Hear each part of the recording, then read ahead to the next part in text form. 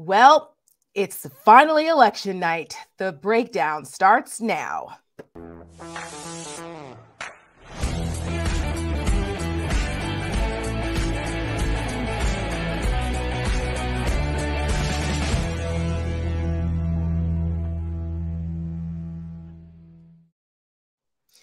Welcome to the special election night edition of The Breakdown. I'm Tara Setmayer. This is the Rick Wilson, and we have been preparing for this moment for 2 freaking years, it feels like. It's been the perpetual midterm election cycle, and we are finally here. We're probably not going to know all the results tonight. It's not over. It's almost like a horror movie where you think it's over, it's not. But we're going to know some things tonight, and we are happy to bring some of our Lincoln Project family in to talk more in depth about specific races where we have been working. We're going to show you some of the ads that we put out during this cycle. And Rick, before we get into all of that and bringing our folks in with us, I just want to get a sense from you where you're at. I'm in a mixed place. I'm trying to be zen. But where are you right now in this moment as polls are closing? We're starting to get some results, and everyone's anxious to see what we wake up to tomorrow. I mean, so far there are very few surprises on the board because we still have a lot of uncertainty in most states. Look, there was never a shock that Ron DeSantis was going to beat Charlie Crist like a drum. Right. So I think DeSantis right. is actually underperforming tonight, given that he spent $50+ million and Charlie basically had a gift card from Sam's Club and some pocket change in his car. So, you know, Florida is I think one thing we can learn already, just to be very clear with folks, Florida is a red state. It is not a purple state. It is not a swing state. It is not a blue state. It's a red state. Yeah, it's full-blown red now. And that is something people just have to grapple with and figure it out. Kevin Cate, friend of ours from Florida, said, you know, at this point, the 2026 non-party affiliated candidate will probably outperform the Democrat. You've got to either burn the party down and rebuild it from scratch, or give it up and let it die. And he's not wrong.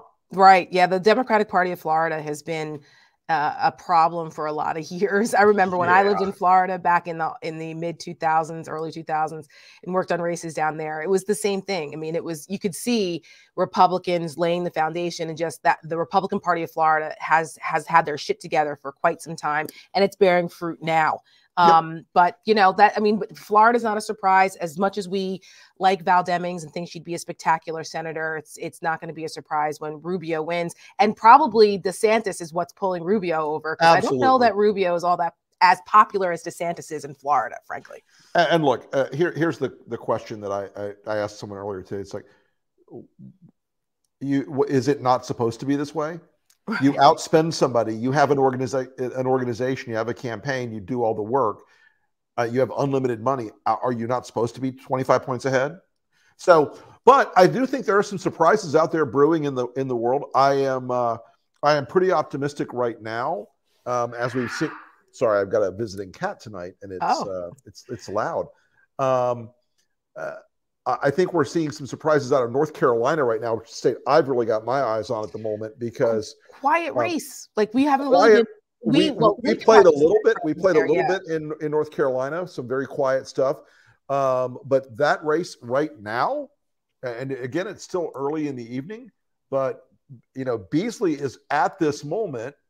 Sorry, folks, you're gonna see me do my old guy look over the top of my glasses. just pull him down like that. Yeah. Hey, my God, my Jimmy Chan.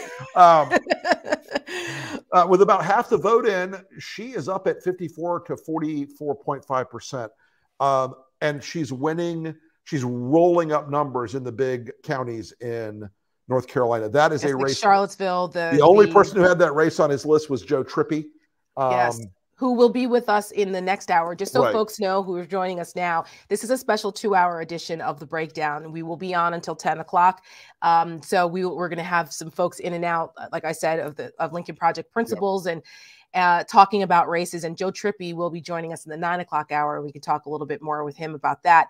And the thing about North Carolina and some of these other places, it's like, you know, these are some of the races that we're watching that we didn't necessarily talk about as much throughout the year, but that are emerging as interesting places. North Carolina, Utah, our good friend Evan McMullen giving Mike Lee a hell of a run for his money in Utah as an independent candidate.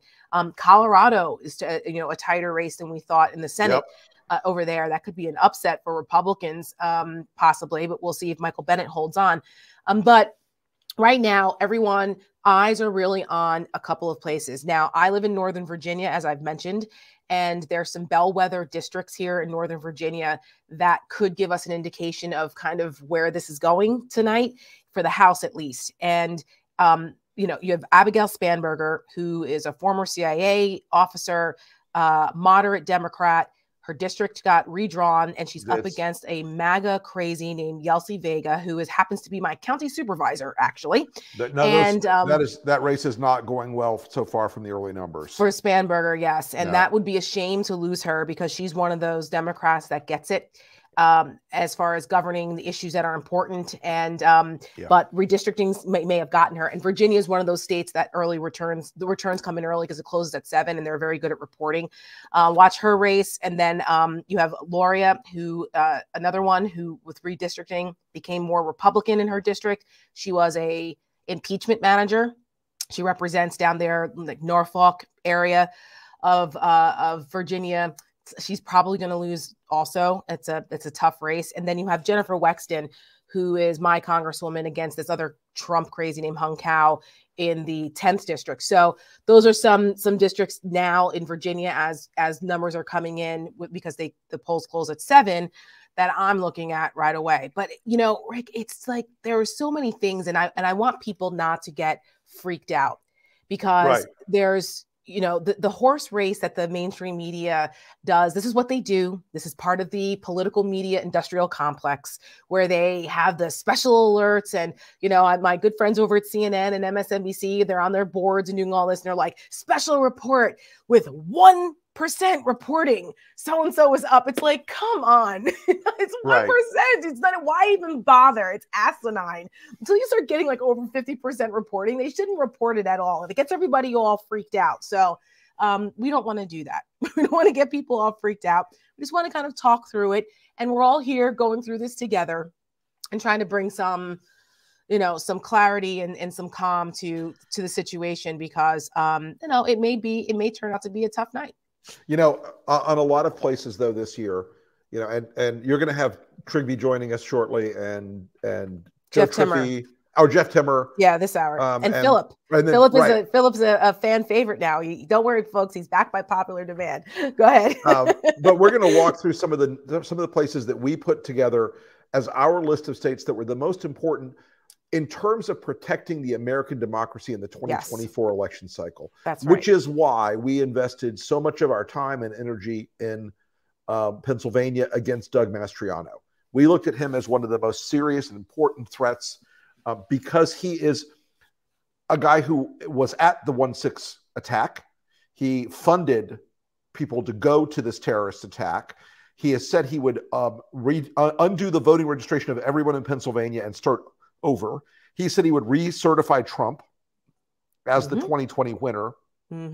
So he was an outlier at such a level that we felt that was one of our most important assignments this year. We're very confident that we've helped put Doug Mastriano in a pretty deep hole.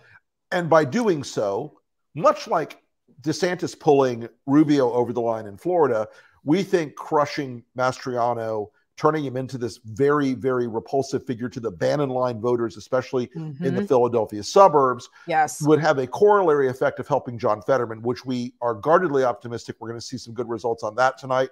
We don't know that yet, but we are very confident with Josh Shapiro.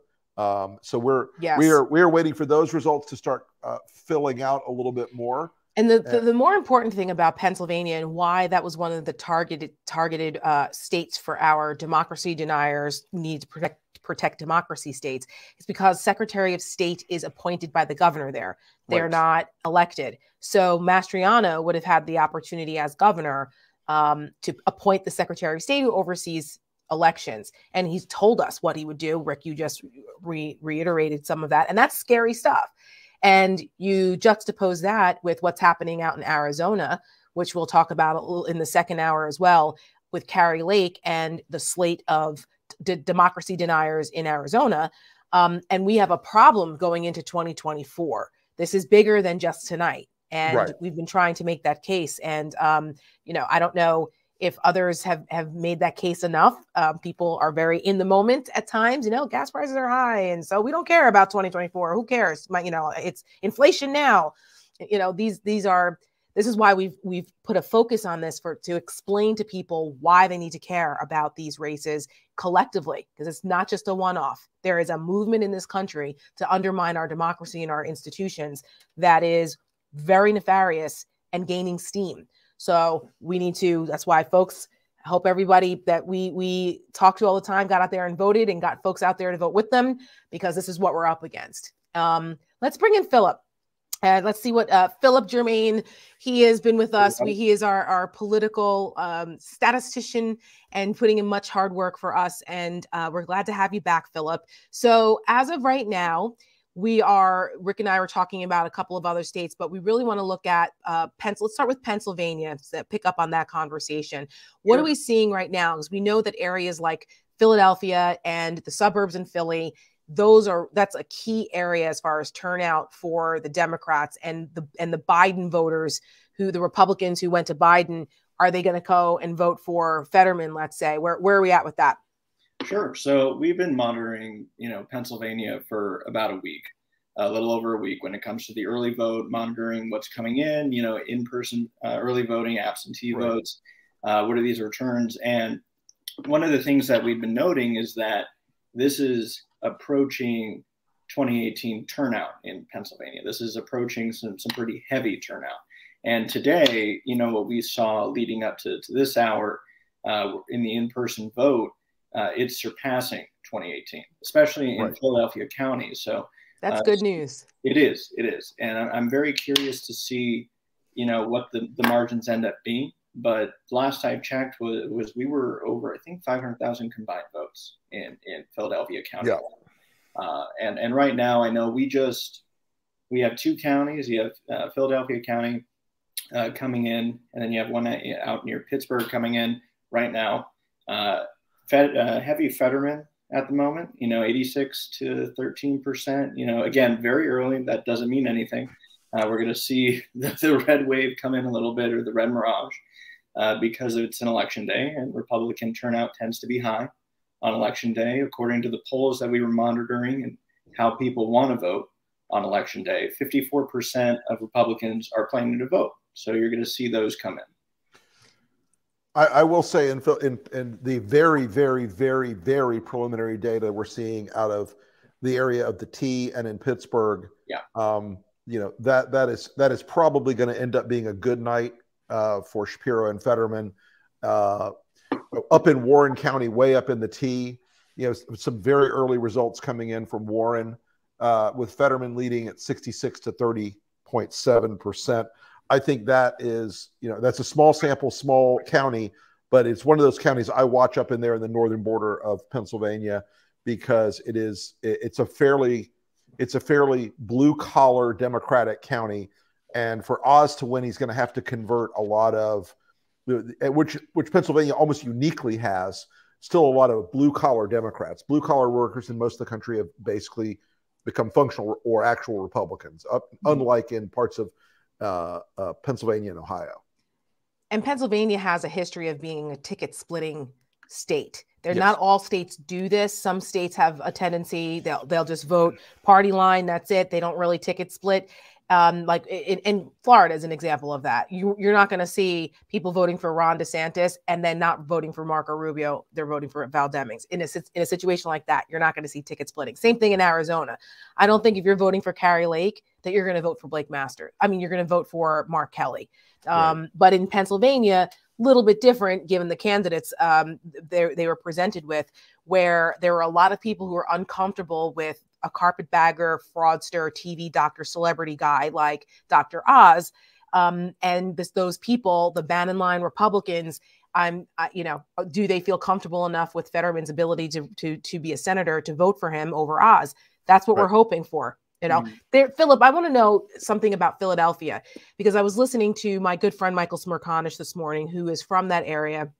and he knows all things Pennsylvania. And I forgot who we had on, but they were talking about how they think that some of the last minute crime ads and all of that stuff that they were running in those heavy suburban districts in Philly may not have resonated as much because people in Philly were just over the moon over the World Series with the Phillies and the Eagles being 8-0. Ugh, as a Giants fan. Sorry, Philly, but ugh. Anyway, but the people were distracted by that, and that they were like, you know, we're not worrying about these negative campaign ads. We're too busy celebrating our sports teams. And I get it, it's a heavy sports town. And that the endorsement of Fetterman by Oprah actually may have made a difference for some of those suburban women, given that Oprah's the one who made Oz famous. Are we seeing any kind of different movement in those areas with those numbers at all? So, you know, things are still early, but I think you are noting that there are those voters that aren't as tuned in, right? Right. As those that are watching every day and you know, paying attention to the small movements. And I agree, as a Seahawks fan, you know, we're on the other side of the NFC, but you whooped our ass this year. It was the better team won. The better team won. You know, I'm happy to see that somehow we're winning games, but you know, I'm fascinated by this sport ball discussion. Oh, stop it, Wilson. It's not our fault you guys have you know, you don't have a real team over there in Tallahassee. Ooh, the Tampa Bay? Who's your team? Tampa Bay. Yeah, sorry. That's a rough one. I'm sorry. You know, I will say this. I'm going to sort of throw this out there. This is what we call a blind item. One of two people who is tangential or directly connected to, actually, they're both directly connected to politics, is the Yoko Ono of the Tom Brady marriage. Stop. Oh, really? Yeah. Oh my gosh. I don't even let's put it out to our viewers. Who do you think it is, folks? Send it in. And if we have a good couple of good ones, we'll read it on air. That is, Rick, you are just so crazy. But let's let people guess. Let's let people guess. Bring it out, folks. We'll play a different kind of game. Who's the Yoko Ono that split up Tom Brady's marriage? And I will tell you one clue.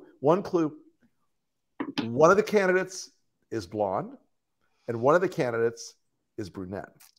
Oh, that doesn't narrow it down. There's no gingers in the mix. There's no Phillips represent. Philip's the only ginger, and that's that we have eyes for today. On this, and I would never call Philip a Yoko. He's much more of a Ringo.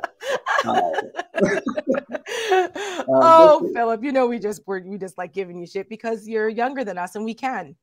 That's okay. My God, you youngsters don't have any respect. Anyway. But yes, so as you were saying about those the voters in those suburban areas in like Delaware County and stuff around Philadelphia, that we were starting to see, you know, it's what's interesting to me too is that, and Rick, you know this, that mail-in voting used to be a Republican thing. Like Karl Rove made his whole career off of being a master at mobilizing mail-in ballots and voters. Like that was his specialty area. And now it's completely flipped on its head, and more Democrats are mail-in voting versus Republicans, because now all of a sudden that's a bad thing. Same thing with ballot drop boxes, by the way. Drop boxes was supposed to be about election integrity, right, Philip? And now drop boxes are, you know, some kind of conspiracy theory vessel. Well, Tara, I mean, it's biting them in the ass, because you're seeing Trump cutting these videos, right, saying stay in line or staying online, because can't complete a sentence, but he's saying stay in line because they put all of their eggs in this basket of their voters turning out on election day, where they have no room for error. They have to have every voter turn out. And we'll talk about it later, but you see these Nevada and Arizona where, you know, weather could impact the turnout in some of those rural counties. But back to Pennsylvania, and to answer your question, you know, these voters that aren't paying attention, I think this Oprah endorsement, something that, you know, it's insane. We're talking about Dr. Oz running for Senate to begin with, but now Oprah Winfrey being an impactful endorsement is crazy. But you are going to see, you know, the wall-to-wall coverage, those are the reports I've been watching, are wall-to-wall coverage in Pennsylvania of Oprah Winfrey endorsing Dr. John Fetterman. And the turnout that we're seeing across these counties, from Allegheny to Philadelphia County, right? You're seeing high turnout that's almost surpassing 2018, as we've seen in Philadelphia County. And those are big Dem strongholds that Fetterman needed to turn out, because it's no mistake he's got to underperform Shapiro, right? Right. People that vote for Shapiro but vote for Oz. We've seen a number of those, videos and interviews of voters. So he needs strong Dem turnout to get him over. And, we're not in the business of making predictions, but these are really good initial numbers to see. Speaking of, we can't believe we're talking about these people as potential next senators, Georgia. There's been so much talk about this, and Herschel Walker, so far from what we've seen, is underperforming Brian Kemp in the areas outside Atlanta where he needs to pick up those votes. I mean, this is so razor thin, and you have a libertarian candidate over there. The freaking libertarians are the spoilers again with this shit. That could be, siphoning off 1 or 2 percentage points, which could be the difference between an outright 50% versus a runoff. Because Georgia, you have to get over 50%. Or else you end up in a runoff. So what are we seeing right now? That's what I saw earlier, was that Herschel Walker was underperforming Brian Kemp in those areas out, in Atlanta, in the Atlanta suburbs. Rick has a term for that area because you're from not far from there. The donut. The donut. That's it. What are we seeing about that? Or what should people be looking for as they're watching kind of the horse race stuff? Sure. So again, these are all early numbers. We're seeing, as you will see in a lot of these states, Democratic heavy areas tend to report first, especially, Georgia and North Carolina. Those are states where you're going to see heavy Dem numbers coming in. But what you are seeing, and this is a trend we're even noting in North Carolina a little bit, but in Georgia right now, you have Warnock slightly overperforming Biden. And that's really important. And I've been writing this down, in Gwinnett County and Fulton County, he is overperforming Biden by percent to a little over 1%. And then on the other end of that, that's good news, folks. That's good news. It's good news so far, and I hope it holds up. One of the other things we are noting, and this is the dynamic, is Walker's underperforming Trump. Very slightly, and again, interesting. But we're seeing Walker underperforming Trump across the state. Well, that's important too, because let's not forget, Biden only won Georgia by less than 12,000 votes. So all you need, those tenths of percentage points matter in races this close like that, particularly in places like Georgia. So, well, that's some good news. Is there a particular county or area that when people are watching John King or Kornacki, whatever channel they're watching later, after they're done watching us, that they should go, uh-oh, or yay, if they see that certain numbers are certain places? I would say, you want to watch them run up the numbers in Fulton. You want to watch Cobb. You want to watch DeKalb County. You want to see all those coming in heavy Dem. The donut counties. You want to see the Atlanta area coming in pretty heavy. Okay. All right. Before we bring in Jeff Timmer and Trygve one more thing about Georgia. One more thing about Georgia. So Stacey Abrams seems to be underperforming Warnock by about 8 points from what I can see. 8.7%. She seems to be relatively underperforming Warnock. Yeah, I am. I'm not really shocked. Me either. We saw this coming along. Yeah, that was an overpriced stock, folks. It was, and kudos to her for her organizing prowess and what she's been able to accomplish in that arena. But the matchup for governor was just it was a tough uphill battle for her. And given that it is more of a red state than not, Brian Kemp has been a pretty popular governor there, and he's even performing well with black voters, black and brown voters, overperforming more than people would expect because of some of the things that he's done. He's done smart politicking in Georgia. Like when I was on Comedy Central on the Charlemagne show, Hell of a Week, Killer Mike, the rapper, lives in right. Yeah. He lives in Atlanta. He's a big socially conscious guy. He's, very involved in politics. He was all about Brian Kemp. And it was a shock to the audience because people, he was very he didn't outright come out and say he was going to vote for Brian Kemp, but he was very complimentary of things that Brian Kemp has done in the Black community, organizations that he's worked with, and said that, it was pretty implicit that he was not thrilled with how Stacey Abrams ran her campaign. And that told me that if Killer Mike is on a Black show like that, pretty progressive and unafraid to say hey, Brian Kemp did this, and this. I can't blame a percentage of Black folks that want to vote for him. You have to vote for the people who are in your area. And I thought that was very illuminating. At that point, I knew that Stacey Abrams would probably lose. So, and Tara, on that, I think one thing to note is that when you had Kemp and Raffensperger get through and beat their MAGA opponents in the primary, I think a lot of people let up on the gas and started hitting the brakes. And you know, Walker is MAGA incarnate, you know, all from the news stories about him to the scandals, you know, so I think voters might have focused a little more on that race. Right. That's exactly right. And so Georgia's, and then with the changes in the Georgia voting laws, you know, obviously that's not something that we were thrilled about, and it could have been very problematic, but it seems to be working out well thus far. And that's a testament to Democrats and organizers on the ground adjusting to, you know, the impediments that were potentially in place. So record turnout. That's a good thing. We like to hear that. So we'll keep an eye on Georgia. Philip, thank you. You will be back later in the next hour to give us some more updates. We appreciate you. We'll see you soon. See you soon. Rick, sorry guys, I'm trying to run numbers while we're doing this. I know, but here's the good news though. You don't have to do it by yourself, because we have Philip to do it for us, and we have the political team. They're going to feed us the numbers. We just got, since we've been on air, Jennifer Wexton here in Virginia 10, where I live. She has been projected the winner against that fucker hung cow, who I'm so glad, because he was a MAGA guy and he wanted to free the freaking January 6th insurrectionists. He was not a great guy. So glad to see that she's won. Still waiting on the Spanberger and Laria numbers, which are a bit more precarious. But before we bring in Trygve and Timur, I think we should run one of our ads from which one do we want to do first, since we're going to talk Michigan and Wisconsin? Let's do the Michigan Michaels ad.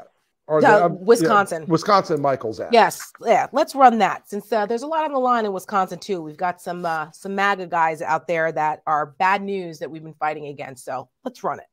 1849, Wisconsin. Only white men could vote. Abortions were illegal, even for rape or incest. A lot has changed since 1849, but Tim Michaels says my position is an exact mirror of the 1849 law. Once Roe v. Wade protected women from extremists like Tim Michaels. But now, if Tim Michaels is governor, he can take Wisconsin back to 1849. Michaels is a radical, out of step with Wisconsin. He still claims Donald Trump won Wisconsin and should be president. We should not even be having this conversation 21 months after the election. If he's governor, he'll bring Trump chaos to Wisconsin. The 2024 election will be a nightmare. 4 years of radical rule. We are going to take this country back! Does that sound like the Wisconsin we love? The Lincoln Project paid for and is responsible for the content of this advertising. 1849, Rick. In 1849, not a great year for a lot of people. No, you and I would not be allowed to sit here with you in the same environment at all. And frankly, given I'm biracial, somebody would probably be dead as a result of me being in existence in 1849. I wouldn't have come about because of a happily married couple. Okay. So 1849 was not a great time pre-Civil War in this country. And anyone who says they want to go back to those times, raise a little bit of a red flag for me. What do you think? Kinda. Just a little bit. Good Lord. Oh, Rubio declared winner in Florida. Yeah, not a surprise, but ugh. By the way, in my Twitter feed right now, which I really don't have time to manage at the moment, folks, y'all, I know that y'all are trying to troll me, all you Florida Republicans. Say, you guys spend so much time on we barely fucking touched DeSantis. It was like the lightest fucking love tap. And you know why we did it? You morons, you idiot mooks. We did it to continue the Trump-DeSantis war, because we knew all along DeSantis would beat Charlie Crist. We're priming the pump so that they'll have a bloody, brutal, horrible conflict. And if you've watched what Donald Trump's been doing to DeSantis the last few days, you're welcome.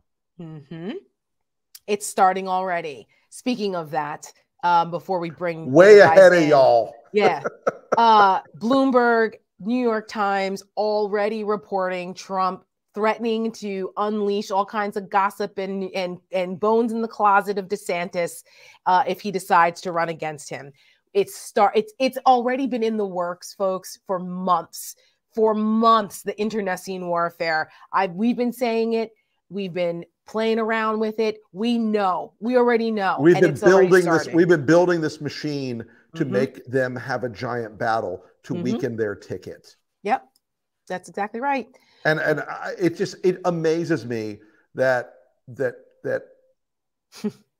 Ron DeSantis and Donald Trump are these unbelievably perfect players in this drama, because Ron DeSantis has a brain but no charisma. Trump has charisma but no brain. And watching Trump do what he's doing is already offending what I call the cruise ship Republicans and the gentry conservatives who are like, DeSantis is the future of the Republican Party. Why, he's Trump without any of the problems. He's going to be a smear on the road. He's going to be a greasy piece of roadkill pecked by buzzards when Trump is done with him. Good God. People. Yeah, that's right. They have no idea what's coming for them. Trump called him Ron DeSanctimonious. I called him Ron Delusional on Sunday on MSNBC. I call him Tater. Yeah, I know. You call him Tater, which is very on brand for you. All right. Let's bring in Trygve Olson and Jeff Timmer, our political gurus on the ground out there. Trygve does, if you guys have never seen Trygve do his, what is it? The 7 rules of dealing with autocrats. Yeah. Dealing with autocrats. That's right. He posted all the time. It's fantastic. It's really great. And Jeff is the former party chair out there in Michigan back when Republicans were sane. And we love having you guys on our team as advisors on stuff. And since we started talking about Wisconsin, I'm going to go to you first, Trygve, because you have been on the ground out there in Wisconsin with this Johnson Mandela Barnes fight. We've got the governor's race with Evers, and then we've got this other crazy 1849 who wants to turn the clock back. Talk to us about Wisconsin. What's going on there?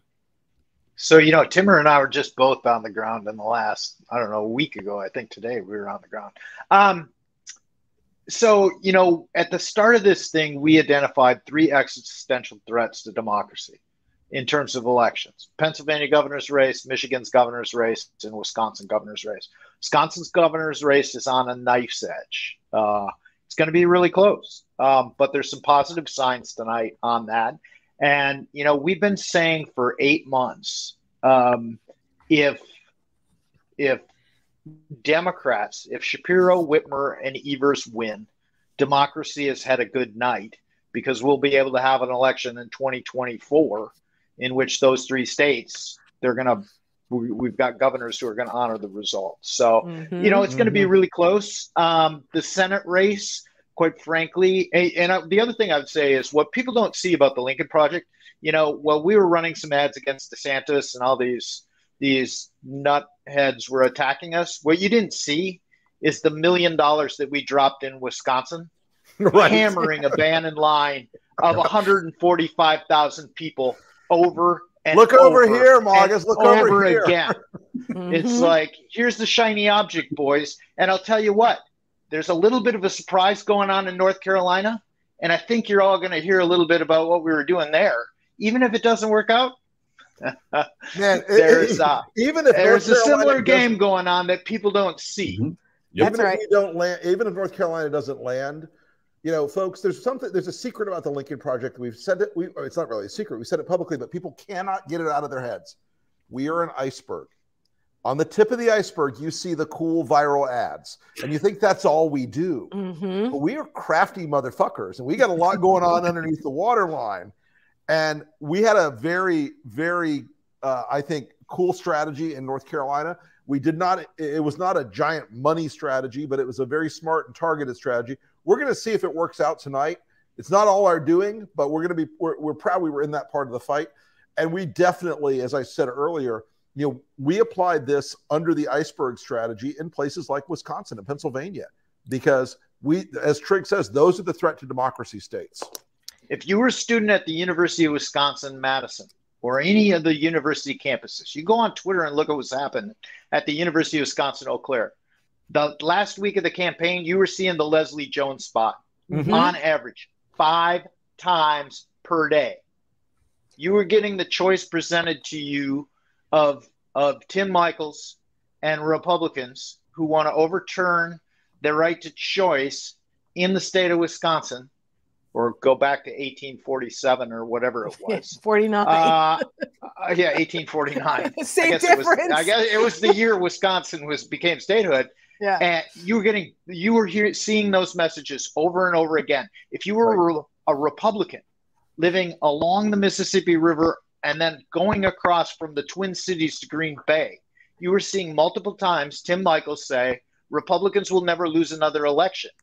And then you were hearing from Adam Kinzinger and Liz Cheney talking about why you can't elect election deniers. You know, they're busy looking at our head fake with a couple of ads, getting into Ron DeSantis's cage like he's Donald Trump sitting at Mar-a-Lago with a Whispers ad coming at him. We were whacking them from the other side. And I'll tell you, one of the things we bring to the table, you know, I come out of a world that's the McConnell SLF world. We would do that to Democrats every time. It's pretty funny to watch us doing it to MAGA and that's exactly what we did. Now, Timmer, on the other hand, in Michigan, they just steamrolled Tudor Dixon like no business. But. Speaking of that, Jeff. Yeah. Jeff?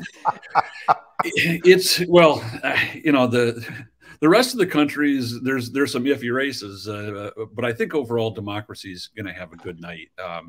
In Pennsylvania, in Michigan,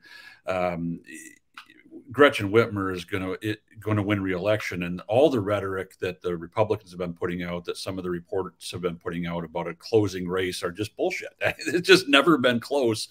Whitmer's going to end up winning this thing by a margin like she did in 2018, which is, you know, roughly double digits. I mean, she could get into a double digit win. But more importantly, even for democracy, two of the largest, Rick was talking about freaks and mooks earlier. Two of the biggest freaks and mooks are running for Secretary of State and Attorney General in Michigan. I mean, the guy who's running for Attorney General, who's going to lose badly tonight. What's been reported as a nail biter. Oh, it could be the upset of the night. The guy's going to lose badly. Then he's going to lose his law license, and he's going to lose his freedom and go to prison. I mean, this guy's going to be brought up on charge. He's under investigation, criminal investigation, dealing with election fraud going back to 2020. Right, that's right. I forgot all about that guy in Michigan. This is going to be Michigan. Because there's just so many of them, Jeff. There's so many. It's going to be a big night in Michigan, and you know, the Trygve was talking about the feel on the ground and really talking to people who know Wisconsin, and it's going to be a very close race. But it really looks like, you know, so there's some very good signs about Tony Evers' race there. I know a lot of people are focused on the results of the U.S. Senate, but in terms of I guess solidifying the foundation of democracy, Tony Evers matters, is more important. and Ron Johnson is going to be Ron Johnson, and whether he's in the Senate or not, it doesn't have the same impact on the future of democracy, and that's what we need to be focused on. People are still going to talk about DeSantis and Greg Abbott and all the, you know, I saw earlier Marjorie Taylor Greene won. Rand Paul won re-election. It's like, no shit, you know. Right. Like, you know, it's great that people were excited and ran a full court press and trying to win these races and sucking up resources into these races. That's how you build I guess, pro-democracy coalition in the long run. It doesn't happen overnight. You got to go out and fight in all the territory. But let's be real about where the races that matter tonight are going to go pretty well. The three Great Lakes states that are most existential to democracy, Nevada and Arizona, are going to be, you know, they're right behind. Those governor's races there are going to be very close, and it's going to be really interesting to watch what happens. And watching the rhetoric come out, it's going to be really interesting to see. Carrie Lake is already out. She's doing the Trump. She's already claiming, right? Well, they lose. It was stolen. She's been doing this with Trump. Lake Masters and the RNC apparently have got lawsuits right now trying to keep the polls open another 3 hours. Because they had some in Maricopa. But I was told that if you tried to keep the polls open, you were engaged in voter fraud. I was told that. I heard that. Except when it's in a county that you need, because it has the you know, most of the votes. And they did have a couple of, so this is what happened in Arizona. So in Arizona and Maricopa, they had some trouble with the tabulation machines, and like something like 20% was the number that was out there. So what happened is that they have a contingency plan, which is what you're supposed to do. If one thing doesn't work, you have a plan B and a C and a D. So their plan B is they take your ballot, they put it in like a secure box, and then they take it to another location where it's counted. So Carrie Lake went out there and and Charlie Kirk and the rest of these assholes put out this disinformation about that something was up and your vote's not going to get counted and blah, blah, blah, blah, blah, trying to stir the pot. Now, what people need to understand about Maricopa County, the elections are run by Republicans. They have a Republican supervisor of elections and a Republican somebody else that does out there. So it's run by Republicans. So there's no conspiracy here, but they're trying to gin it up anyway. And, that's what Carrie Lake does. So she's going to accept the results if she wins. But if she loses, then there's some kind of shenanigans. It's just so duplicitous. Before we continue talking about this, Trygve, you brought up the Leslie Jones ad, and I think we should run it and remind people this was a fantastic ad that LP put out in collaboration with the great, hilarious Leslie Jones about voter intimidation and standing up to it. Let's roll it. The Republicans are telling us exactly what they would do on Election Day.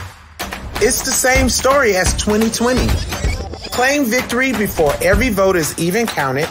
Say they won, that the election is over, that we should stop the count.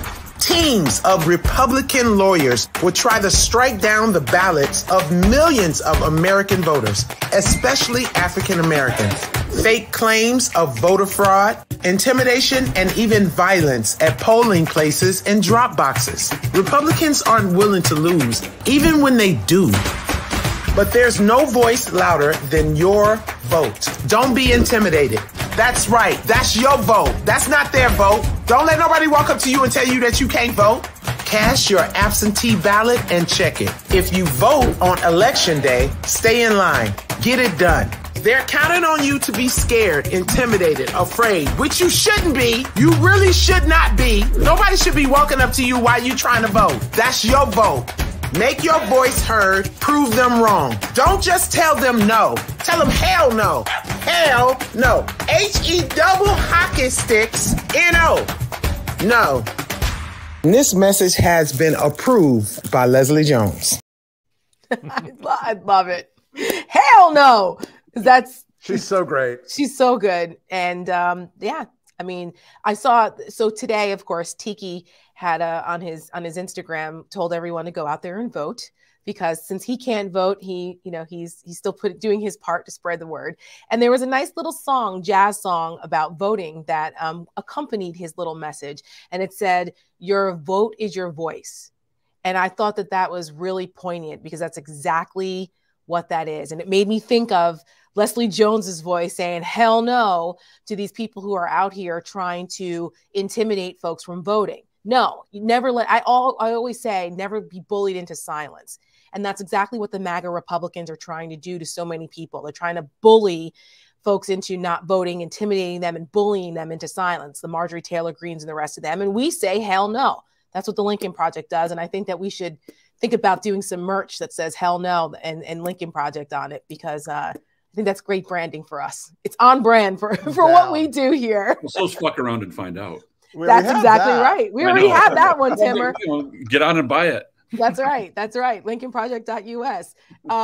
Jeff, one other question I wanted to ask you about what's happening in Michigan, and in Michigan being one of those places where we saw the political violence and what could potentially happen early on with the threats to Gretchen Whitmer, and those bastards have been now convicted, thankfully.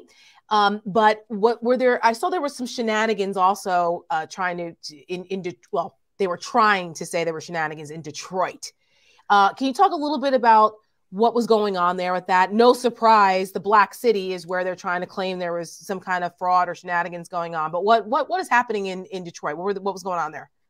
Well, one of the things that the Republicans have done in Michigan, and I know they've done this elsewhere, but it's been reported and was kind of caught on secret camera in Michigan as they're training people who are official election inspectors. You know, they're sitting in the precinct rooms where they're counting votes, absentee ballots in places like Detroit.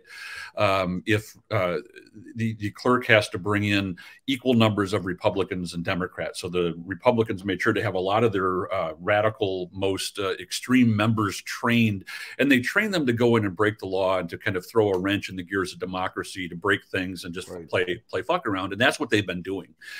They've been trying to disrupt, lodge challenges that are baseless, send out anecdotal reports that are indicating that there are things that are wrong that aren't. These are just people who have either no idea what they're looking at or are intentionally lying to the outside world, trying to stoke the notion that there's something going on. And it's all part of the plan. Trump's been on Truth Social talking about absentee problems in Detroit. Oh my God. You know, and is that where he said protest? Yeah. Is that where he said, where he put out that Truth Social nonsense, where he was like, "Oh, there's no, you know, protest." Yeah, yeah, and we're gonna see more of that as the night goes on. It's not just going to be this kind of, you know, let's have a bunch of beers and decide to overthrow the country like we saw in 2020. It's going to be much more deliberate script, where you're going to hear people in Detroit, even though Gretchen Whitmer is going to win by 300,000 votes or more in Michigan tonight, that's not going to stop them from saying it's being stolen. And you're going to see these scenes from outside the counting room in Detroit, where counting will continue into morning, because by law they can't process those votes until, you know, 47 minutes ago. They couldn't even start until 8 o'clock. Right. And so it's going to take all night to process, you know, over 100,000 votes by hand, and check those signatures and do all those things that people will claim aren't being done that are being done. And we're going to see that in, you know, Arizona or Wisconsin or anywhere else. It doesn't matter how big the margin of victory is. It's going to be much more scripted, and it's going to be brought to, you know, a town near you where they're stealing the vote, in Harrisburg or in Madison or in Carson City or in Phoenix. That's right. That's what we're going to be seeing all night long, is a much more scripted outrage machine. And look, I think that the Republicans, the reality of what they expect tonight doesn't match the bravado of the rhetoric over the last couple of weeks. The rhetoric is designed to feed to fuel the rubes. It's red meat for the rubes about how it was stolen. If and when the Democrats hold on to the U.S. Senate, it's going to be, oh my God, it was stolen from us. Oh, that's right. When Gretchen Whitmer and Tim Michels or Steve Sisolak, if they win re-election, it's going to be because it was stolen. And that's what this is all about. It's all about 2024. And, you know, while some of these elections are still being decided, maybe some of them will be recountable. Trump's going to announce for re-election. It's going to all be about stolen election, grievance. This is the script, and this is what we're in for every single goddamn day until November of 2024. Jeff, you just hit the nail on the head with that. And Trygve, I know that, like, we were all watching collectively. We were gluttons for punishment last night, watching the Ohio rally with Trump and to see what he was going to say. And I have to say, I haven't suffered through a Trump rally in 2 years because I can't take it anymore. And I just thought to myself, are we serious? This guy he sounds insane that this is even still a thing, but it is. And the Republican Party has become that and embraced it, has not repudiated it. And this whole line of, to Timmer's point, of a collective, it was stolen. This is part of the authoritarian playbook, no? Yeah, no, totally. I mean, I was listening to Trump, and I mean, Hugo Chavez or Alexander Lukashenko, he gives them a run for their money, right? With the amount of crazy. And then there's the whole, I'm going to try and figure out how to lock up leakers in the press and everybody else. Right. I mean, reported today, for Trygve, for people who don't know what you're referring to, it was reported today in a story in Rolling Stone that Trump has been trying to figure out ways that if he wins the White House again, how he can jail reporters, jail journalists that write stories that he doesn't like. But let's make sure to keep writing stories with the both sidesism inflecting everything. Republicans say and Democrats say, as if they're the same equivalents on different sides of the equation. They're not anymore. Listen, one's an autocratic force and 1-8. That's right. But Tomorrow, when we're doing that, we're going to have conversations about that, the malpractice of the media with the both sides of them, because that's part of why these people are even viable. Sorry, go ahead. Go ahead. No, what I was going to say is he's stoking violence. And, you know, to Timmer's point, one of the things that Jeff and I were talking a lot about when we were out in Wisconsin is this, right? Gretchen Whitmer is going to blow the wheels off of Dixon, like I said, and Democrats are going to win in Michigan, in large part because Gretchen Whitmer, quite frankly, ran the kind of campaign that Democrats around the country should have been running. Okay, give an example. Give an example so people know. What did she do right? She stood firm on her core principles, but then she spent a good chunk of not just the campaign, but her time in office reaching out to Republicans. Half or more of the business community that typically leans Republican in Michigan was with Gretchen Whitmer. She did exactly what Tommy Thompson and John Engler and Tom Ridge, you know, were doing back in the 90s, early 90s, when old guys, not you, Tara, but Rick and Timmer and I were working for them, right? Oh, okay, me too. I'm 47, so yes. Right. So it was. I know I don't look it, but thank you. But here's the danger, right? We've gotten to a point where if that race, the governor's race or the Ron Johnson race, or both of them is in recount territory and Michigan isn't, the crazy will travel. I mean, we saw that with Justin Rittenhouse. And here's the thing, like you know, I mean, when you got these guys trying to get on planes from Florida with, you know, 9 millimeters inside a chicken, right? Like crazy is going to travel to these places. If you're going to travel with that, it keeps the gun well lubricated. Yeah, but like corn with salmonella isn't the way to go. Well, you know, the guy probably tried to cook the chicken for lunch. I mean, once he got. I mean, you make it a little sticky with the you know, the trigger pull there. But seriously, like the crazy is going to show up in other places, and I will tell you, in the coming days, particularly if Kari Lake loses, I've been texting back and forth with a pretty prominent journalist who's on the ground there in Arizona, in Arizona, and we keep going back and forth, which is more likely to be the spark that sets off the house of dynamite. Is it if Kari Lake loses, that may very well set it off, right? But it's also possible a split decision could set it off. It's a powder keg waiting to go off. And there will be people traveling from all over who want to get in the middle of that from MAGA, in large part because Donald Trump is going and giving the kinds of speeches he's giving, and people who are supposed to be sane Republicans like Mike DeWine are getting on the stage with him. Could you believe that? Did you see? What the fuck was that little leprechaun doing on the stage last night? Unbelievable. First of all, you could barely see him. And listen, I can tell you guys, I can tell you from personal knowledge, Mike DeWine hates Donald Trump with the fire of a billion suns. Thought he was the most destructive, corrosive, evil was a word I heard from his mouth about Donald Trump. Correct. And yet there he is on the stage like, may I kiss the hem of your robe, sir? I couldn't believe it. And he got booed, by the way. And anybody who was watching, when DeWine got up on the stage, he got booed because the MAGAs there knew that he wasn't a MAGA guy. So it just makes them look like such jackasses, such weaklings when they do this. And we're supposed to have confidence in any of the adult in the room Republicans, the good ones. Don't, you know, there are no more good Republicans. They don't exist anymore. All of their balls have been collectively cut off by Donald Trump, and he's playing with them in a jar in Mar-a-Lago for dessert. So it's disgusting, but it's true. And I don't want to ever see that visual again. I'm sorry I put it in people's minds. Yeah, that was a lot, Tara. Well, I was just talking to a bunch of men, but I knew you guys would get it. Trygve nailed this when you talked about there are people who are, and there's a weaponized wing of the Republican Party and outrage machine who are looking to cause trouble. There are actors who are deliberately going to be looking for a fight. But what's even more dangerous is the outside actors, and this gets into Trygve's wheelhouse here, is the outside actors, Russia, China. I mean, there are people who are looking to foment the discord here.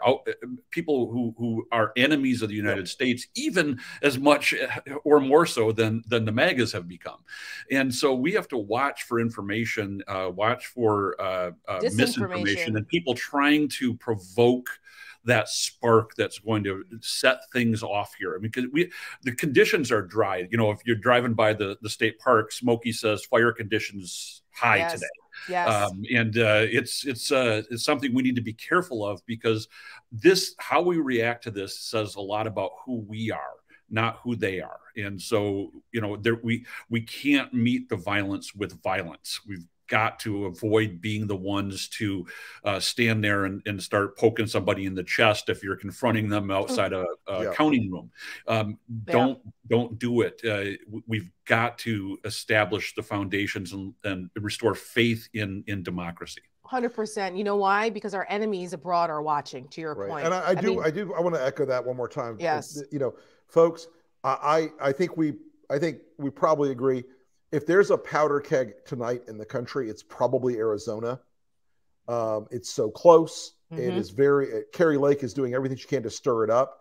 For anybody that's helping with our union efforts out there, we have a great team on the ground in Arizona doing the work right now. To anybody who can spread this message, if the MAGA start to show up with guns and they start to do the things that they've been threatening to do, deconflict, call law enforcement, let us know. We've got lawyers, we've got people. This is going to be, I think, the state where we need to have cooler heads prevail. Do not let these crazy people provoke you into doing something that they want, which is an opportunity to kill people. And I'm not putting too fine a point on it, folks. No, you're right about that. Jackie Westerman from our organization out there, she's our lead organizer for the union, she's going to be joining us. She's going to be joining us in the 9 o'clock hour. Fantastic. She's going to talk more about Arizona here shortly. Yep. She's an ass kicker. Yeah, she is an ass kicker. That's right. And people need to see, because they've heard about us talk about the union and all the grassroots organizing that's been going on. Another aspect of the Lincoln Project that some folks don't necessarily associate with us, but we do more than just make ads around here. So we're gonna have Jacqueline on in a little bit to talk about some of the grassroots boots on the ground stuff that they've been doing. They've been kicking ass and carrying on. I like my mug here, my breakdown mug, kick ass and carry on. That's what they've been doing. I want to make a point about that Jeff, you were talking about, that our foreign adversaries are also getting involved. They see an opportunity here. I mean, it was just reported in the last day or two that one of the Russian oligarchs out there that's part of Putin's inner circle, he admitted that they were meddling in our elections. Now, our intelligence agencies have known this. It's not really it's not news necessarily, but what is news is that they're becoming arrogant and emboldened about it, bragging about it. Right, Trygve? So you know this. Yeah, you've been over in Europe. You understand how it goes. Yeah, well, I was cited by Nikolai Patrushev for sowing discord across their near abroad. It isn't just an oligarch, Tara. It's Prigozhin.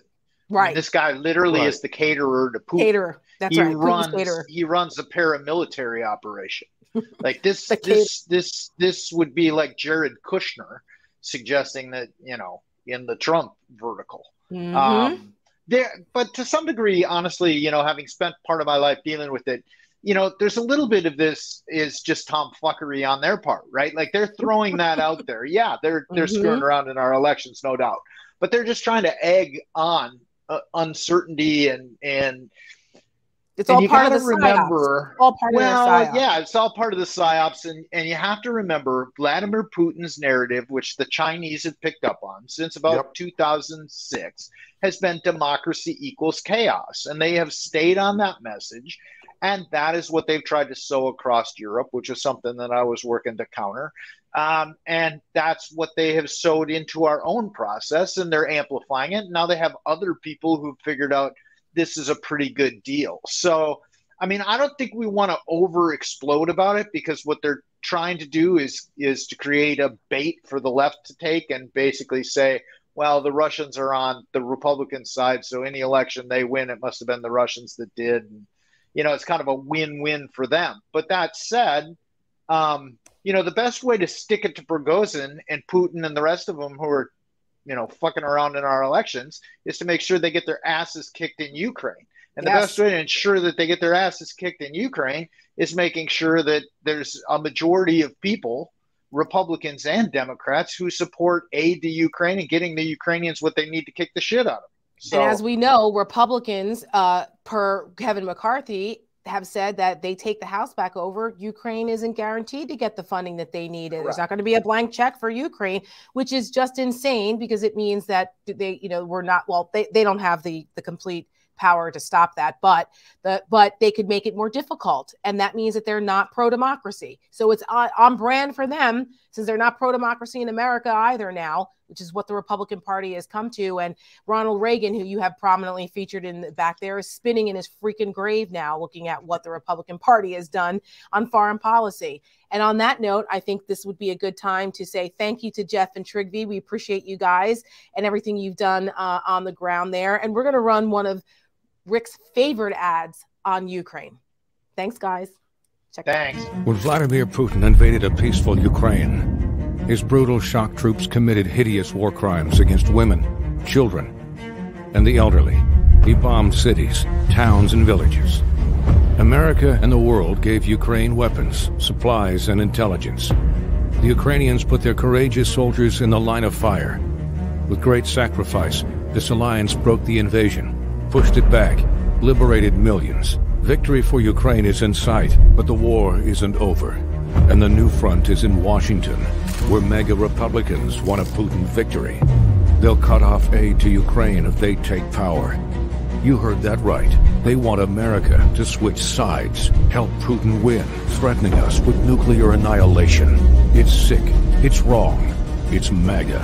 If they win in November, Putin wins, and the blood will be on our hands.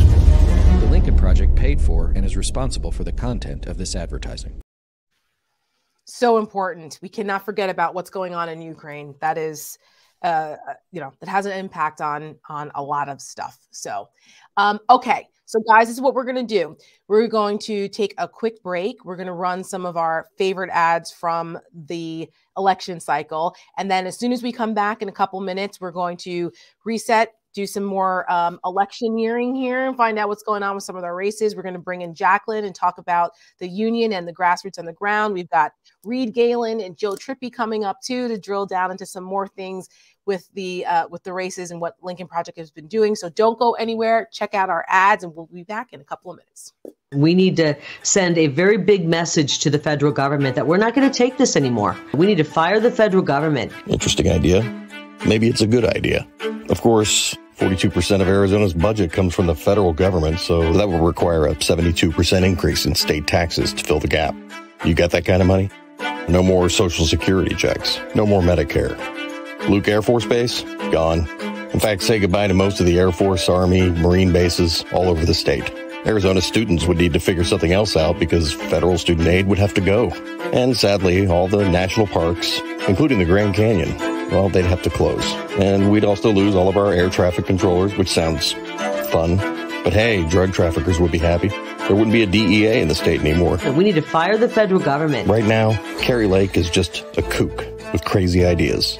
But if Arizona elects her for governor, her crazy ideas could crush Arizona's economy, raise our taxes, make our communities less safe, and turn Arizona into a national joke. Does this still sound like a good idea? Every soldier swears an oath. Not to politics or party, not to liberal or conservative. They swear an oath to defend and protect the Constitution of the United States against all enemies, foreign and domestic. I'm Blake Masters. Blake Masters has contempt for our service members who have served and sacrificed for their country with honor and respect. Our military leadership, totally incompetent. Blake Masters has never served. These people get promoted by giving politically correct PowerPoint presentations. And his ideas are an insult to everyone who ever did. Basically, every general above a 2-star at this point is some kind of left-wing politician. That's not conservative. They need to be fired and retired. That's not patriotic. You take the most conservative colonels, you promote them to general. Think about how crazy that is. That's f***ing crazy. Pennsylvania's story is the story of America. Our nation was born in Philadelphia and saved on the fields at Gettysburg. But today, a man who has been part of attacks on America from within wants to be our governor. Doug Mastriano could have stood with those bravely defending the Capitol that day.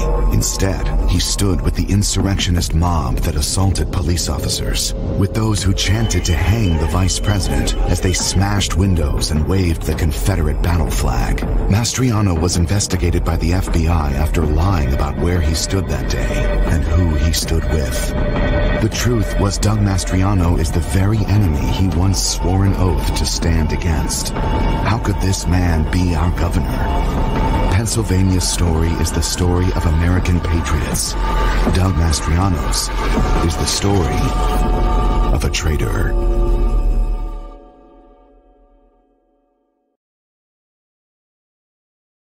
The Democrats had no clue who they were running against in 2016. They have no clue who they're running against in 2024, and that's why they will lose.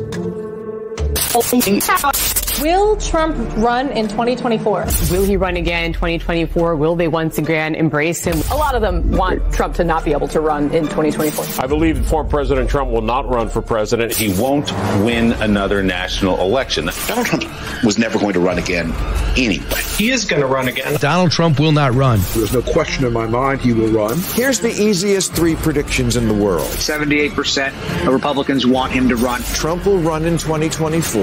We'll stop at nothing to get back into the White House. He will get the Republican nomination. There's no question in my mind he will win the nomination. And whatever happens on election night, the next day he will announce that he won. It's official. Donald J. Trump is now the 45th and 47th president of these United States.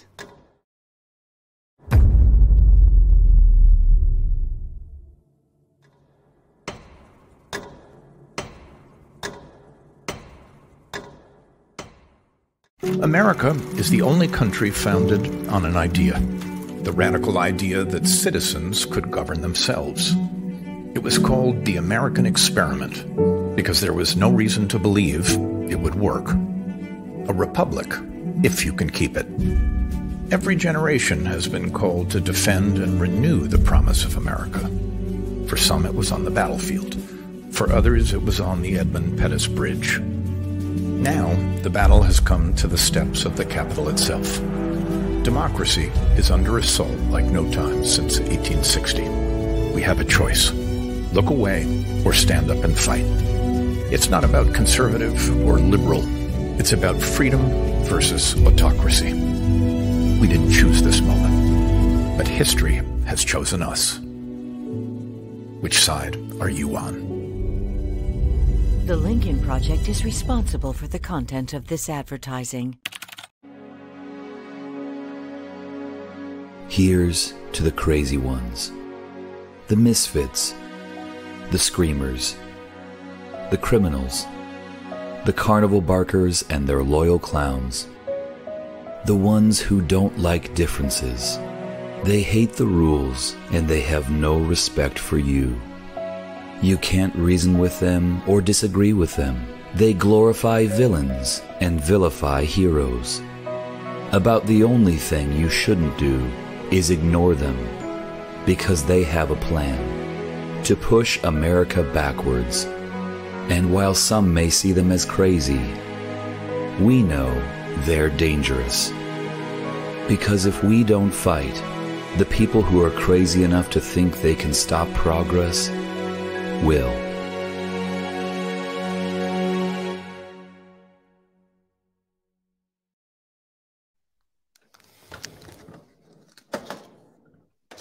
Well, folks, I appear to be back first. There's Tara. I'm here. We're back. We're back. I was just like, yes, now it's my turn. Oh, no. I was not letting you have a Rick After Dark moment without me on election night. No. That's for later, because I didn't say what was in this cup that I was drinking. Well, you know, I haven't had any alcohol this evening. No, it's just water. I can't drink. Or for some time, but well, I can't drink because I have to go on MSNBC at 2 a.m. I'm doing the late night on MSNBC 2 a.m. That's happy that's election loyalty. night. That's like commitment right there. You know, it's I'd be up anyway, so I figured, okay, fine. They asked me, I'll do it, and we'll see where we are. 2 a.m. It could be, things are going to be a lot different than they are right now because we'll have a lot more results in. But anyway, as I promised, here we are. Welcome back to folks. If you're just joining us, this is our special edition of The Breakdown, the election night edition that we've been waiting anxiously for quite some time. And we're going to bring in some more of our Lincoln Project partners and advisors and principals who make the magic happen. And we're going to bring Philip back in a little bit to give us an update on some of the key races that we've been watching. We're going to have Reed Galen and Joe Trippi join us in a little bit to drill down a little bit more on some of the areas that we've been paying attention to in some of the Lincoln Project work and why you guys should care about all of that.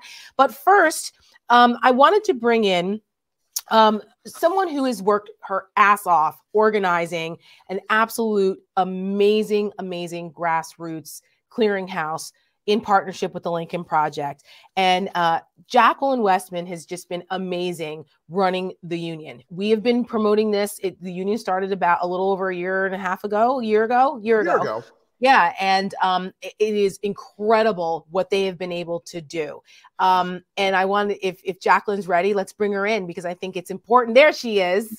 There's hey, Jacqueline. How are you? Jacqueline, we're so happy to have you. And we, you know, our listeners and our viewers, they hear us talk about the union. We've been sending them over to go join the union, and boy, have they been signing up. So it was important, I think, for everyone to see you and hear from you on some of the things that you guys have been doing, and also for us to also say thank you to all your hard work and efforts. So welcome. Thank you, Tara, and thank you, Rick, and everyone, democracy defenders watching. I could not do this on my own, and just really proud to be part of this grassroots coalition. The union just started less than a year ago in January, and it feels like it was so much longer ago. This election cycle, it felt like it was 3 years ago. Totally. And we are a single issue pro-democracy coalition of people and organizations, and it is volunteer driven. It is a self-organizing force of 62,000 members and growing. Which has just been really incredible. And we have 72 partners nationwide. And it's just been really inspiring just to see everybody get out of their bubble and do everything and anything possibly to defend democracy. It is the work, as you said, Jackie, the 62,000 volunteers that have signed up. And folks, this is a little different than a lot of volunteer organizations because we try to match volunteers with other groups and campaigns and causes and organizations. And it has really been a new model, hasn't it, Jackie? I mean, it's a very different way of approaching it, and matching people with their skills and their interests with places and folks that need them. Yeah, we, the beauty of the union too is that folks have come from all different aisles, right? So whether you are Republican or independent or Democrat, we are Americans first. And, there's more to grassroots organizing and more things that you can do besides door knocking and phone banking and texting. And with the union, we have used so many of our members' talents, whether it's been with research or data, building websites and intel, and even with using folks' talent as graphic artists and designers. And that's been really amazing because we all bring something to the table and we all have a voice. And that has just been being able to partner with our, partners throughout the nation and some of our target states and really funneling actions directly to these volunteers is something that we're really proud of and have really made a big impact everywhere, basically. Well, speaking of that impact, some of the places that the union has really had an influence has been in key states that we've been paying attention to, like Nevada. See, I got it. I did it. We did a Nevada town hall. I've been messing it up though. It's gonna forever be Nevada, and I'm forever gonna think of the Veep, scene where they're telling her how to pronounce it properly. But when I can remember, I will try to pronounce it right. Nevada and Arizona. And right now we see that there's some, there's hearings going on in Arizona. They're fighting to keep the polling places open longer because they're claiming that there's been issues with voting, and it's already brewing now. But talk a little bit about some of the work that you have done, that the union has done in Arizona and Nevada, as we are now coming to the polls closing there, or some of the calls to action, things that you guys have done there. Yeah, really amazing work, and just want to thank all of our volunteers and members and state leads in Nevada and Arizona. But we've knocked on over 3,000 doors within Maricopa County and Clark County. And right now, a lot of our members were poll watchers or have been driving folks to the polls, which is really important. The last 48 hours, the GOT efforts were, getting in front of voters and meeting them where they are. So that was tabling at grocery stores, or speaking to people at the bank, if you're pumping gas, just anywhere and everywhere. And that has just been, right now, Arizona polls have closed, but in Nevada, folks are in line. And the importance of just being there and, encouraging folks to stand in line to make sure that they don't go has been something that we're really proud of. And right now, Lana, actually our state lead in Nevada, is doing everything she can to make sure. Shout out to Lana. Yes. But aside from that too, is we've got folks who are ready to sign up for voter protection and help with ballot carrying. And that's something that's going to be really important, after tonight as well. And can people still sign up and be a part of that? Because as we've been trying to reiterate, even though the election results may not be what we all hoped and wanted in some places tonight, the work does not end tomorrow. The work continues. There is a lot of work to do. So this is a great opportunity for people to see there's ways that maybe they weren't able to do it before the election, but there's still work that can be done post today. Exactly. Our work is far from over, and we like to say that this is chapter 1. And we will continue to organize year round in days that end in Y. So tomorrow we will be pushing hard. We just launched our Action Center, which has been really amazing. And folks can literally go to action.jointheunion.us. And right now, because polls are open in Nevada and California, and there's some really important House races there too, you can start, click on one of those actions, and you can start dialing with our partners and, empowering folks to still get out the vote. Fantastic. Democracy at work. Absolutely. Jacqueline, hard at work. Hard work. That's right. We appreciate you guys and everything you're doing. Thank you so much. Keep up the great work. And what did you call yourselves? Democracy Defenders. I love it. Is there a shirt? Please tell me there's a shirt or there's a hat that says Democracy Defenders. If not, we should get one for sure. We should get one, and I will be the first one to don it, because I think that's fantastic. And I just want to say thank you to Angus too, who has been. Yes, shout out to Angus, the best, the best. And to all of I know so many union folks are watching and are still out there, and our social media team, we are pumping actions left and right. And amplifying our partners' needs. So thank you. It's all of us. It takes all of us. So I want to, for folks from the union side that are watching tonight on the stream, we got a lot of folks on the stream tonight. For folks from the union that are watching, we did a town hall with the union folks a couple of weeks ago. We had an awful lot of people on the call, and I just want to say one more time, thank you so much for doing the hard work of fighting for this republic and fighting for the democracy in this republic, because the door knocking and the texting and all the voter contact that's face-to-face, one-on-one, is something that you can't just invent in a lab. And you can't just tweet it. You can't just make an ad about it. It really does take people. And we're so honored to play a part in helping to organize this, but we're deeply honored that you guys are doing this work every day and inspiring other people to get in this fight. That's exactly why we do it. Thank you. That's right. That's the embodiment of we the people. That's what the founders meant. Hey, if this was easy, none of us would be doing it. So that's right. That's exactly right. Democracy doesn't defend itself, as I often say. Jacqueline, thank you guys, and thank you to your entire team. We really appreciate you. Yes, thank you, Rick. Thank you, Tara. All right, now get back to work. I'm just kidding, but she is though. I'm glad she was able to take the time. So as promised, we're going to bring Philip back because we need to get some updates on some places that we've been paying attention to. Philip, welcome back. Hey, how are you?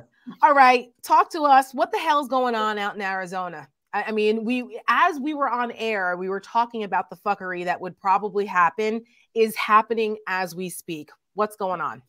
Well, you see in a lot of polling places, especially in Maricopa County, where they're just having some issues at these voting centers. And you already have Kari Lake and Blake Masters and the Arizona GOP coming out and screaming voter fraud. I saw earlier today, I want to say it was Ted Cruz that was tweeting directly at Katie Hobbs and blaming her and accusing her of trying to steal the election.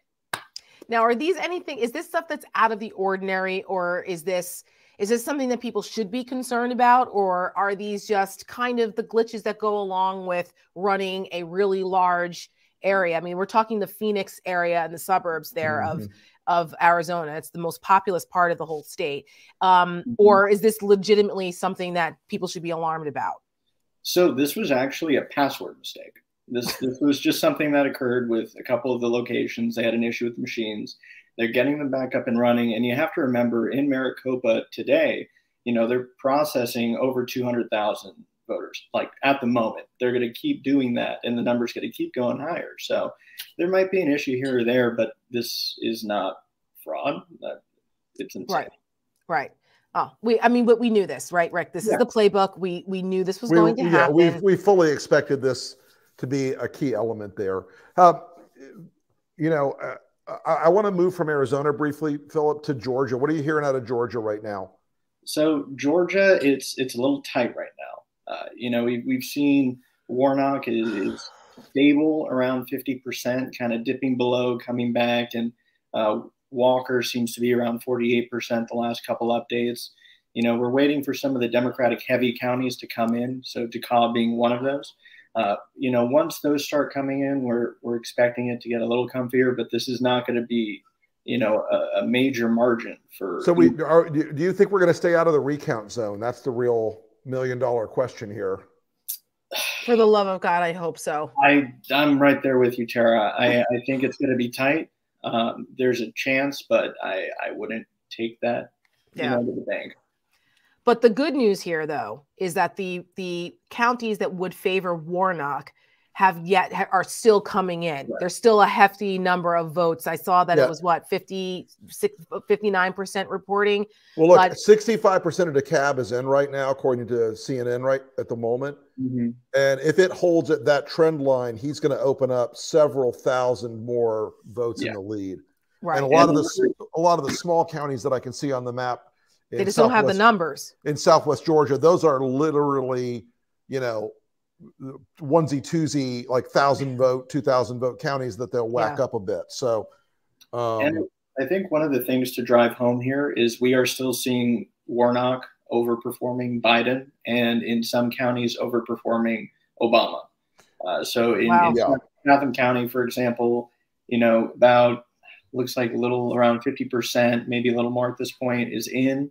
And again, still overperforming Biden and Obama.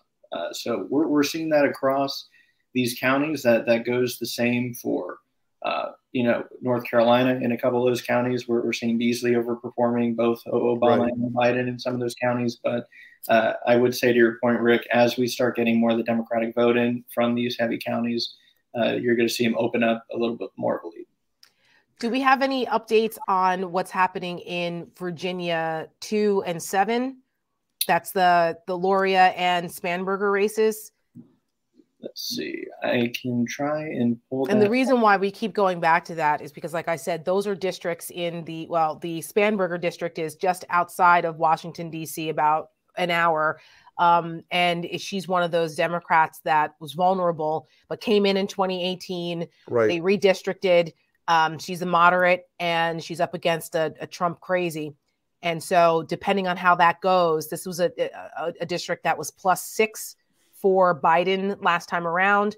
Glenn Youngkin ended up winning it last year.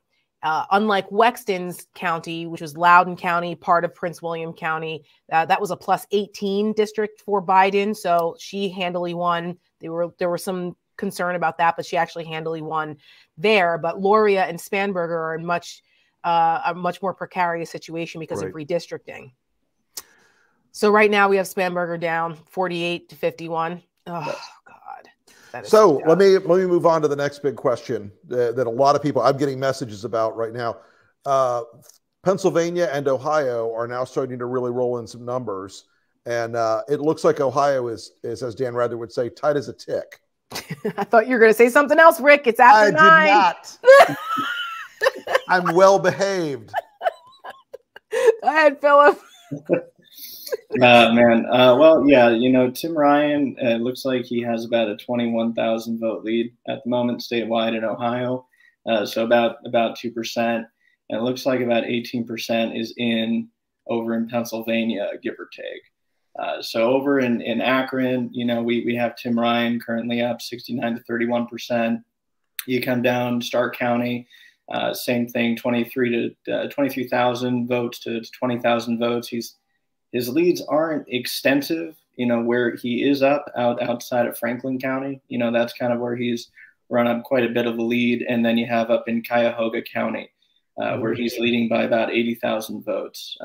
Last county, Lucas County over in Toledo, looks like he's up about 21,000 votes. But, Rick, for the comparison of how tight that race is going to be, we'll see what happens there. In Pennsylvania, it looks like Shapiro is outperforming statewide Fetterman by about 7 to 8% at the moment. I am not surprised by that, just because of Shapiro's, having pulled the worst possible Republican opponent and running a damn good campaign. Yes, running a solid campaign throughout and keeping his eye on the ball throughout. And I think that's going to be a very meaningful. Effect on that race. Well, we'll see. I mean, we still have that is one that we're keeping our eye on, particularly for the Senate. That's just, it's just so close. I can't take it, and I can't take it with Georgia either. I just don't know how I could ever stomach a possible Herschel Walker senator. I just can't do it. Look, that race, we're going to spend a long night on that race, folks. Oh my God. Well, I'll be up at 2 a.m. if other people who are awake, I'm sure I'll be talking about it on MSNBC. Before we let you go, Philip, any word out of Nevada? What's another close one?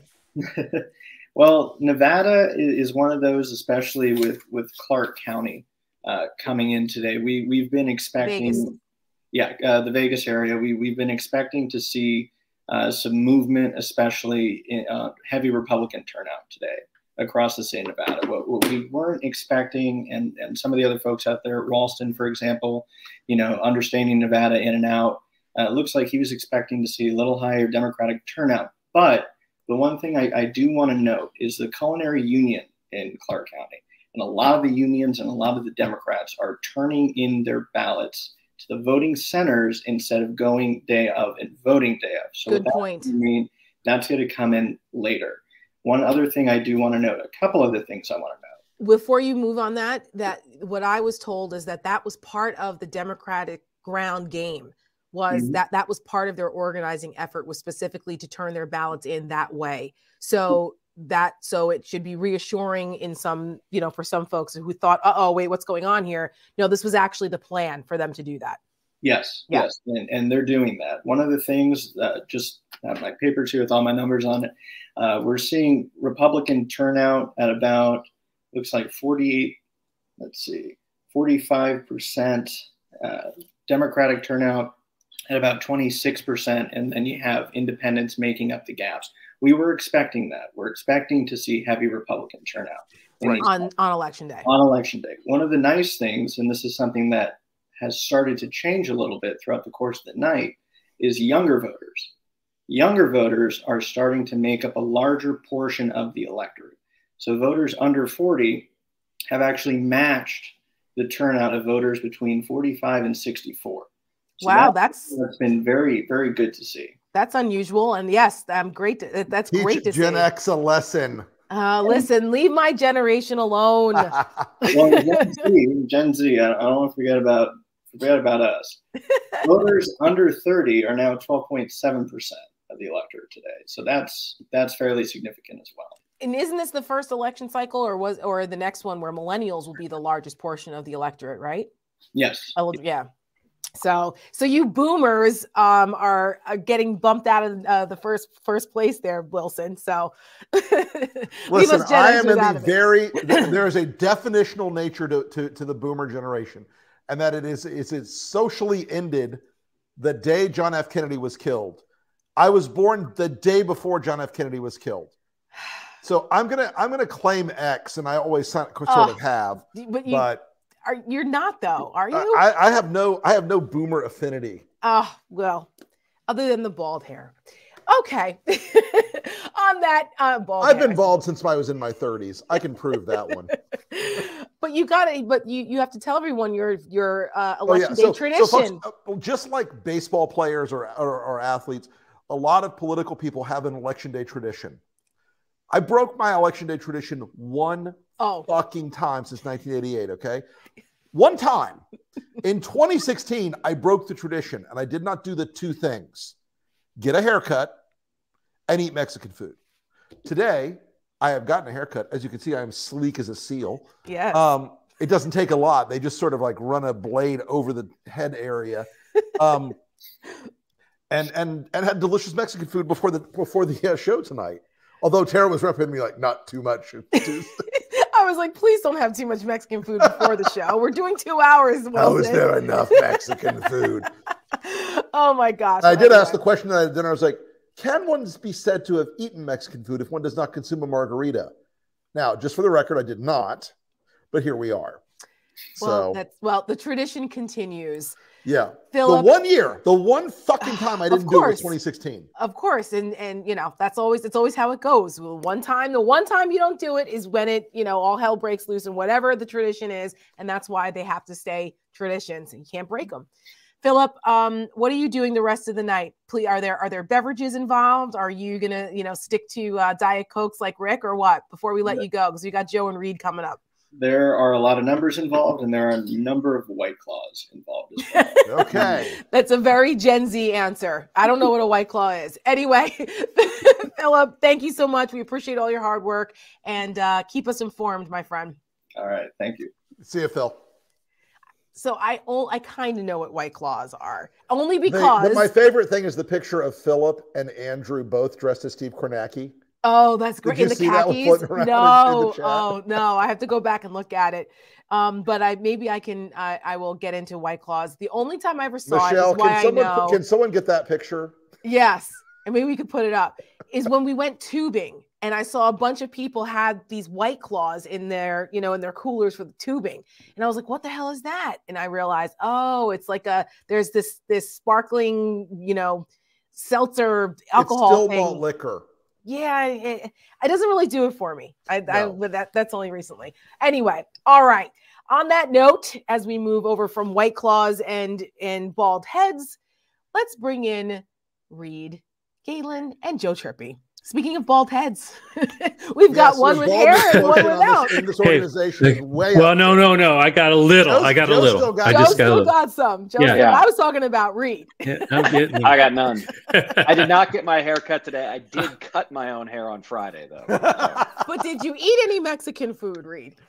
I did not. I had a lovely sushi lunch with my wife, which is not something I normally get to do during the week. So, Election Day does have its advantages. We like that. Trippi, you've worked on dozens and dozens of campaigns. Do you have any Election Day traditions? Can you hear us? No. I usually put myself on the plane, on the phones. Am I cracking up? I usually put myself on the phones. I think that's the best thing for a campaign manager to do at this point in the, during the day today, Right. But you don't ever, there's no you make sure you drink like 2 Diet Cokes or, you turn around 3 times in the bathroom and they go, okay, that's it. Like there's no election day traditions that you do? I don't have any either. I don't know. I'm always doing. Mine is much like no sleep for 3 days before election day. Oh well, that's just like normal. Keep pushing through. No sleep. Yeah. That's par for the course. Par for the course. I usually do have quite a lot to drink by midnight of election night, because at that time you've about had it and you don't give a fuck what the results are anymore at that point, because you just can't do it anymore. So you throw a few back. So guys, we are, as you know, we've been watching some of the key races, and Reed, you've talked about on the podcast, you've talked about on Lunch with Lincoln, the importance of us defending democracy, right? A lot of people have been like, oh, the polls is about economy, blah, blah, blah. Nobody gives a shit about democracy. But, we take issue with that, because when democracy is being chipped away and the freedoms are gone, all of a sudden people are going, how the hell did we get here? How did we get here? We're going to be like, well, we told you so. What are some of the key races and things that you're looking at right now? How are you feeling about it? Well, and I'm first and foremost, thanks for having me. Look, I think that Philip was just talking about, I think that Attorney General Shapiro in Pennsylvania looks pretty good to win there. Yep. I think Governor Whitmer looks pretty good there. For us, right?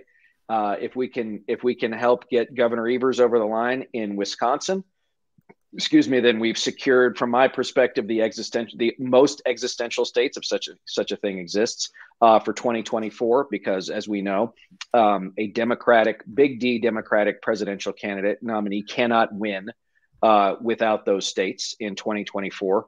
Unfortunately, the other two states that we looked a lot at, Nevada with Governor Sisolak.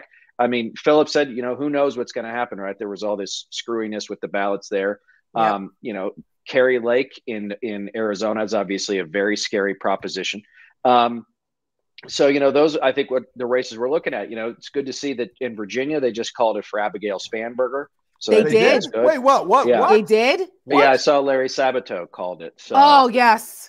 Professor Sabato, who I work with at UVA. He's the best, the crystal ball. Wait, no shit. Yep. Yeah. That is a big deal. So that's good. And she's also one that Liz Cheney went and campaigned for. That's right. And I think that's an important thing. That's really good news, guys. That's right. I mean, the Virginia State House there, did everything they could to draw her within an inch of her life, and they tried to, and they failed. And so that's a good one. I think that what we saw too is that, in a place like Pennsylvania, if Shapiro clocks Mastriano like we think he might be enough to pull Fetterman over the line, just because so many more Democrats theoretically are turning out. It's been great to see. I'll tell you this. It's been great to see these. You never want to see lines at polling places because folks are waiting in them. Right. But it's great to see them, especially on college campuses in places like Pennsylvania and Wisconsin, where, somebody predicted earlier that Dane County, where Madison, the capital of Wisconsin, is, but also where the University of Wisconsin is located, might have something like 85% turnout. And as Joe knows better than I do, I mean, that is enormous. Sure. I mean, for a long time, Russ Feingold won Wisconsin with nothing but by winning Dane County. That's right. Right. So he just crushed them in Dane County. Yeah, that's right. Right. And so, look, I think that's good. Rick, you and I were trading notes earlier about Fulton County and, a good turnout for Senator Warnock, Atlanta. Yeah. So, I mean, I think what we've been talking about here is that, the Republicans and their media machine started a couple of weeks ago on this whole red wave and all these crappy polls they were putting out, which then merged with this red mirage. Well, if we're losing, it must all be stolen. Mm-hmm. But it seems like, and Joe has a better sense of this than I do probably, that the truth will probably be, at least I hope, somewhere in the middle, which is, it'll be like a negotiation. It's a little bit of a mixed bag. Some people are very happy about some things, very unhappy about others. But I'm curious to see how it's all going to turn out. And remember, too, that there's a lot of this stuff we won't know for a couple of days. Yeah. Joe, as the resident Democrat here among us, these are your people. Yeah, Talk to us. What are you looking at? Yeah, no, the thing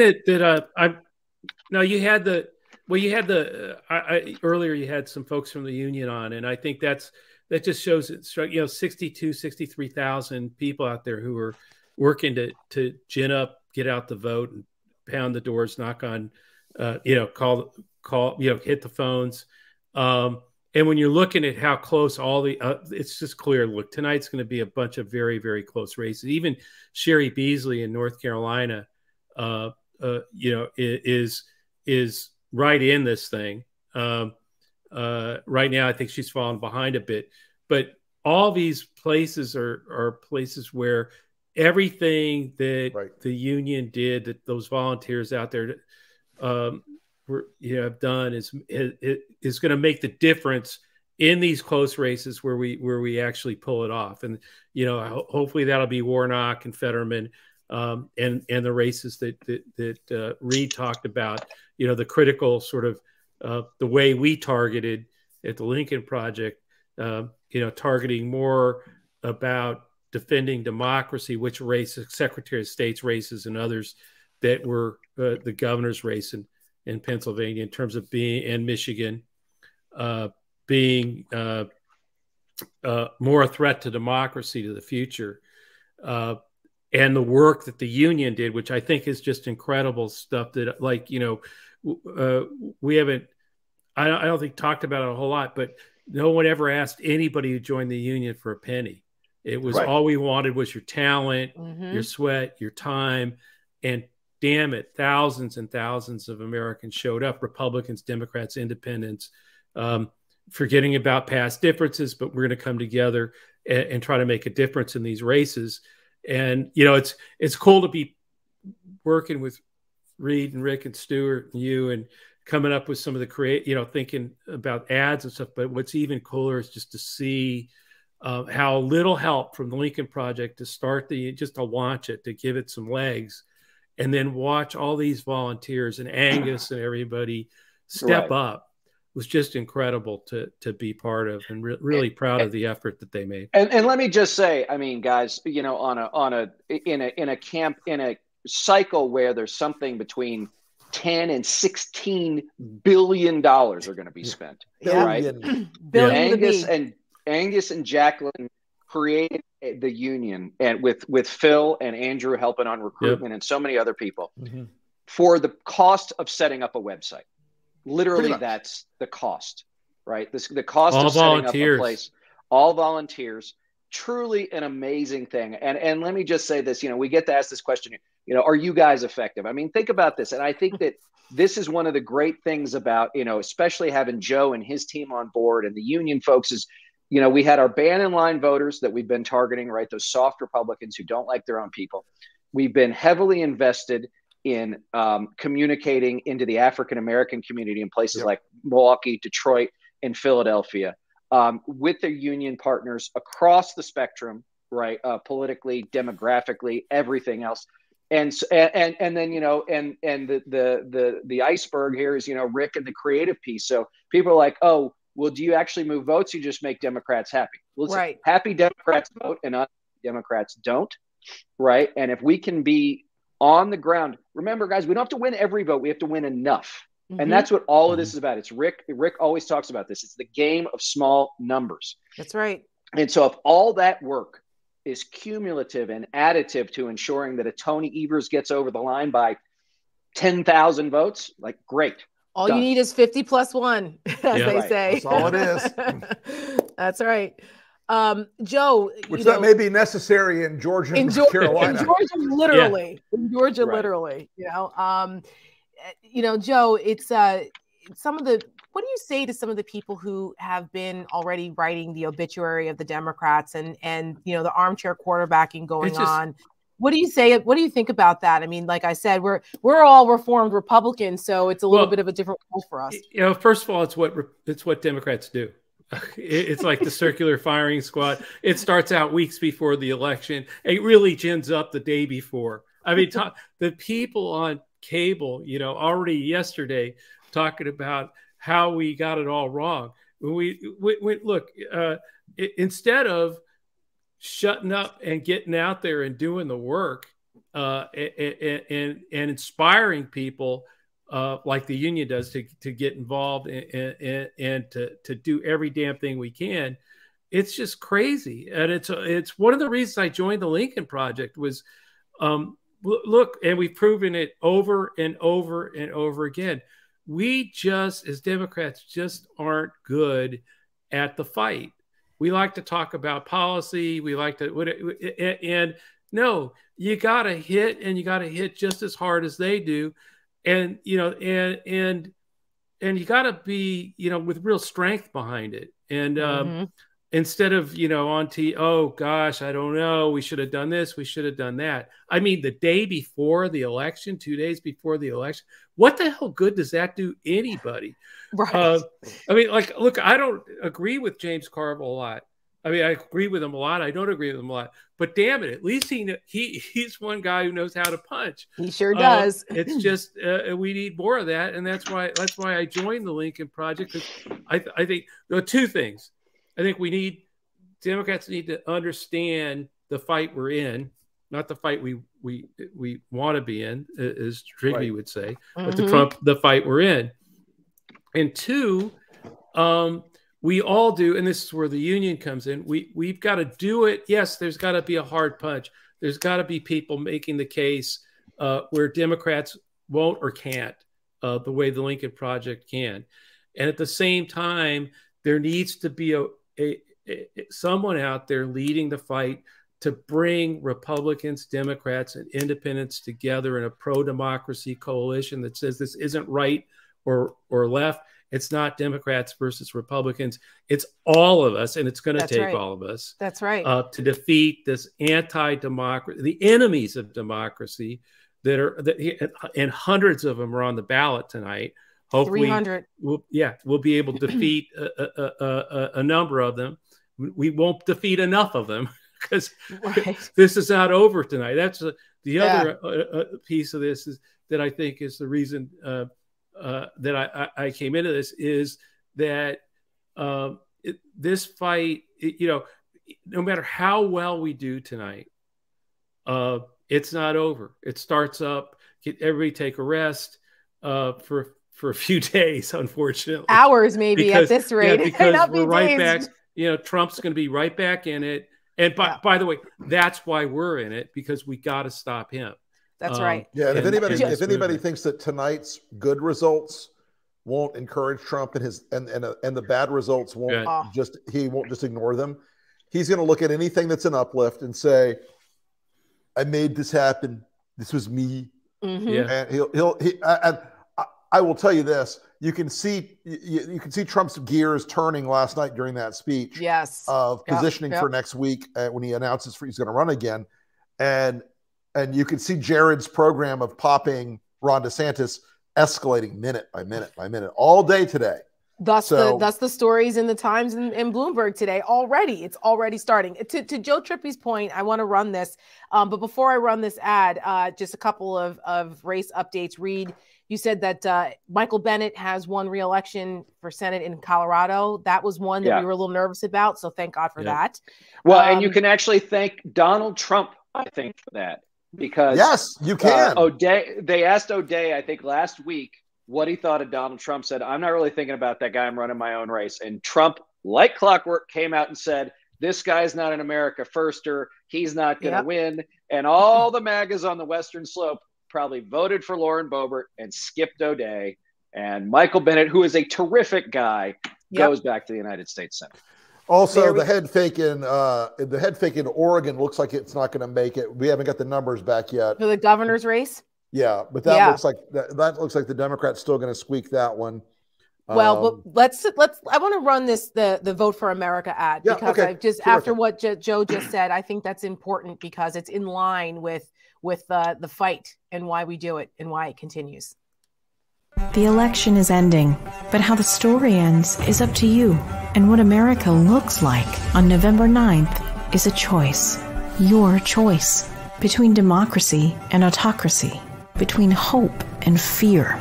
Between the rule of law and violent chaos. One day and one vote can make all the difference. Join the millions of Americans shaking off the propaganda and fighting back against the phony narrative that this election is already over. So if you've been down, stand up. If you've been depressed, fight on. If they tell you to shut up, sit down or go home before your vote is cast. Get loud. Remember, the magic of America is that one vote makes all the difference. Vote for your family, for your freedoms. Vote for America.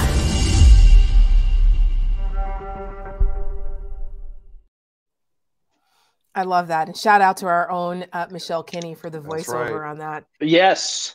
Yes. Look, Big time. I mean, this is the other thing. I'm sorry to steal this. Can I just brag on the team for a second? Of course, Reed. We got folks out there creating nationwide volunteer groups with a website. We got Michelle, who not only manages the entire creative operation for Rick and makes all of the creative cats. It keeps me from running around like a wild animal. To the extent that anything. Well, right. Yeah. Right. I was going to say, I'm not sure about that, but okay. But also can come in and do a voiceover on a moment's notice, exactly on tempo and exactly on tone. I mean, guys, I can't brag on them enough. You know, I talked to just about everybody on the team today, and it's heartening as it could be to see everybody in here. And they all know, as Joe just said, like, you know, they're not going to get much sleep tonight. Maybe they'll get a little sleep tomorrow, maybe some Thursday and Friday. And then from one frickin' frying pan right into another. We are doing, folks, something the Lincoln Project has never done before. We're taking a day off for the team. Don't tell anyone. What are you doing? Stop giving it away. You don't tell them. Then you know Trump is going to bump up his announcement and like announce the day. No, I'm not going to say what day it is. Donald. Listen, there's always someone standing at the mast with the pirate flag ready. That's exactly right. That's exactly right. We never really take a day off because fighting for democracy, you can't take any days off. But rumor has it a couple people may actually, you know, put their phones down for a few hours and take some time for themselves. But Reed, I know that the entire team appreciates that and how much, you know, how hard everyone works. People have no idea what a small, tight ship the Lincoln Project actually is, and all the different faces and voices and young and old, black and white, that all contribute to the Lincoln Project. So we want to say again, thank you to everyone that does it, the people that you see and don't see, to help make the magic happen, as they say. As we close out the night, I just wanted to reiterate to so many folks that even though we are starting to see results, some good ones that we like, there may be some that we don't. And this is not the time to feel despair. There's no time for that. This is just one battle. The war continues and the work continues. And we see that we are just a piece in this. We may be the tip of the spear in some areas, but we are just one piece of it. It takes a collective effort. And I've always said that the righteous anger of the American people, when it is directed toward causes like defending democracy or doing the right thing, rejecting the division, the hatred, the chaos, the corruption, when it comes down to it, I feel that the righteous anger of the American people will prevail. And that's what we are doing. We are channeling all of that in the Lincoln Project way. And I just want people to do not feel hopeless, do not feel despair, because it's not over. America is still worth fighting for. And we are all still in this fight. And we want to thank all of the people who continue to be in this fight with us. Final words from Trippy and Reed and Rick. Look, I just think this is going to be a long one. We may not know some of these races for weeks, or definitely days. And I think there are going to be some surprises. I think we're going to feel pretty good about it. But I agree with you, Tara. It doesn't, the ones we're disappointed in, there's no time for despair. We know Trump will be announcing soon. And either way, Trumpism and the MAGA cult isn't going away. It's going to keep fighting on. And that's the real measure now, is that this is going to be a long fight to protect and preserve our democracy. And just so proud to be part of it with all of you who are watching, with all the volunteers in the union, and all of you guys. I just think in the end, it's all of us it will take all of us. I know we keep saying that, but it's the truth. Mm-hmm. If all of us keep plugging, keep moving ahead, keep in the fight, and understand that every victory is sweet, but we've got to keep moving to the big one. And that will be in 2024 when we finally, I think, hope take Trump out of this. We did it once before. Yeah, we've done it before. We have to do it again. Purpose. It's the purpose of it's why we're here. Let's go do it, guys. Reed and Rick both had some hair before that started. Look, most people don't know this, Tara. I'm 24 years old. Look at what it's done to me. Look what they make you give. Yeah, just to echo on what Joe said, and Tara, what you said too, is that we always knew going back even a year ago that 2022 would be the way station on the way to 24. We never really had any doubt. I don't think that Trump would get back in just as much as we're the anthropologists of this guy. And as much shit as we took for saying it, remember that? That wasn't that long ago. Rick and everybody, they were apoplectic about Rick saying that he was going to get back in it and all of that. And we're like, okay. Left and right. We had people on the left like, how dare you say his name? The former guy, he'll never be back. It's like Voldemort. Yeah, we're like, have you not been paying attention? Wait, go ahead, Reed. But that being said, the 2016 race was one thing. The 2020 race was another. The 2024 race will be different. We don't know how yet, but it will be. The people that Trump has around him are much more talented and much more serious types than they were certainly in 16, but even in 20. Yes. He knows what he's doing, right? For all of Trump's shortcomings, and they are infinite, this is a guy who knows exactly what he's doing on any given day, and we shouldn't underestimate that. And we are a divided country, and so much of this stuff, Rick, you and I and Trygve were talking earlier. Every campaign has infinite variables, but to have variables like we've had that are as big as they've ever been in our lifetimes, or certainly since we can remember, is something I've never experienced. And we should expect that, they used to call black swans like something that happened every 100 years. Like, we literally live in a pond of black swans now, right? So that's just they're everywhere. And we just have to accept that and take them as they come. So, we'll have a lot more to say about what comes next and how we're going to, get into this. But just please, everyone, as I turn it over to Rick, say thank you to everybody out there, everybody that supported us from the get-go. If you've been with us since December of 2019, if you've come to us in the last day, we're welcome. We always are expanding, but we will be here in the fight, and we have, the last thing I'll say is that when you're exhausted, the option is not to quit, but to rest. So take a nap and then get back to it. That sounds great. That's always the solution around here. Take a nap. Take a breather, get back in the fight over and over again. That's right. Rick, before you give your final words, I just want to give a quick couple of updates real fast. So that judge's order in Maricopa County about keeping the polling locations open, that has been denied. So the polls are now closed in Arizona and the counting commences. So the RNC, Bannon, Carrie Lake shenanigans they tried to pull so far has failed with the courts in Maricopa County.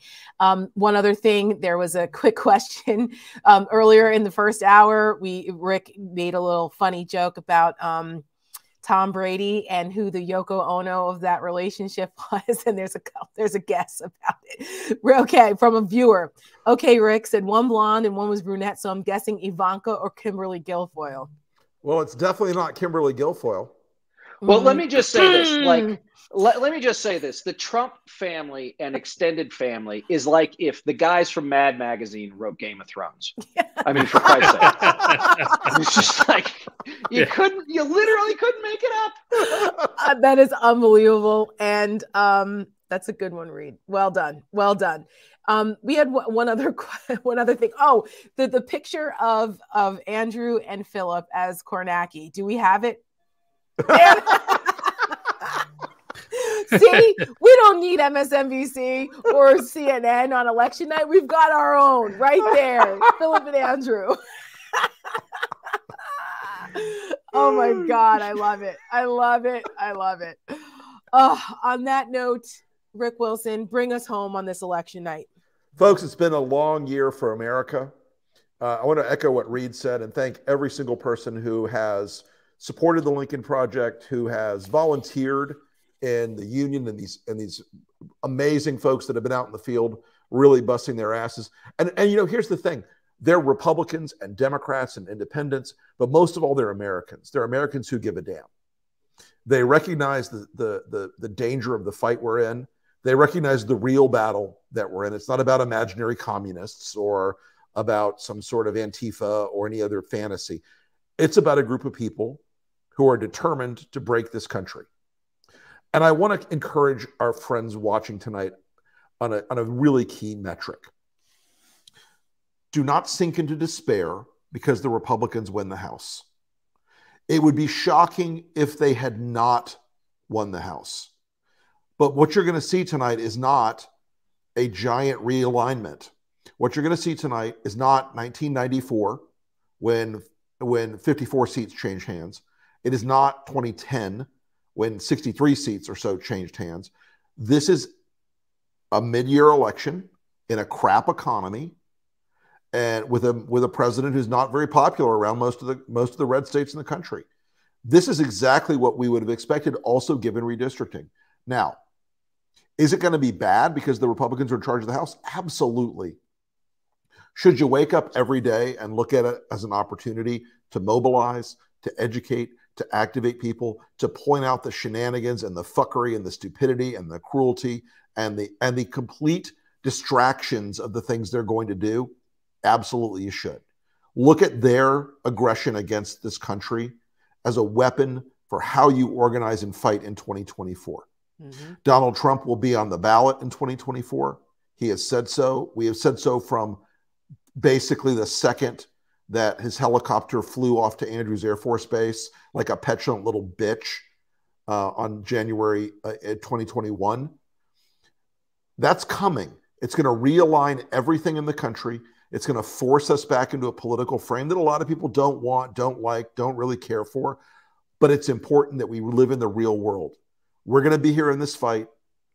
You folks have kept us in this fight. You've supported us in this fight through thick and thin. We've tried to honor that every day by leaning in as hard as we can, by fighting as hard as we can, by doing things other groups can't and won't do. But most of all, what we try to do is give people hope, give people a sense that this country is worth fighting for, give people a sense that being in the fight, being in the battle matters. It changes the outcome, and it does.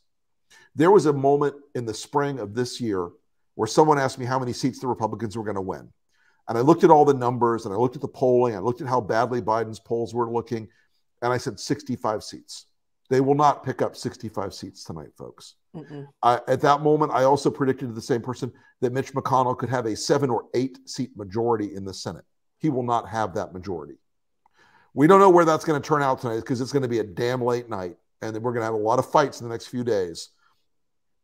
But the work that has been done this year to push back in a terrible political climate is absolutely remarkable, and you should be proud. You should be proud of the work you've done. You should be proud of the effort you put in. You should be proud of the courage you showed when the temptation is to pull a blanket over your head and hide in the bed and go away and pretend it's not happening. To shut off the computer and to not read the news and to pretend it's not around you. But it is, and you did. You stayed in the fight.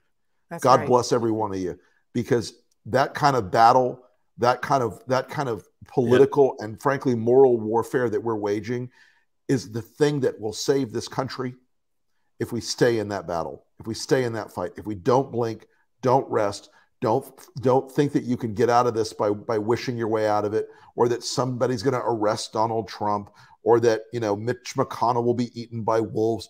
Those are fantasies. We live in a hard world.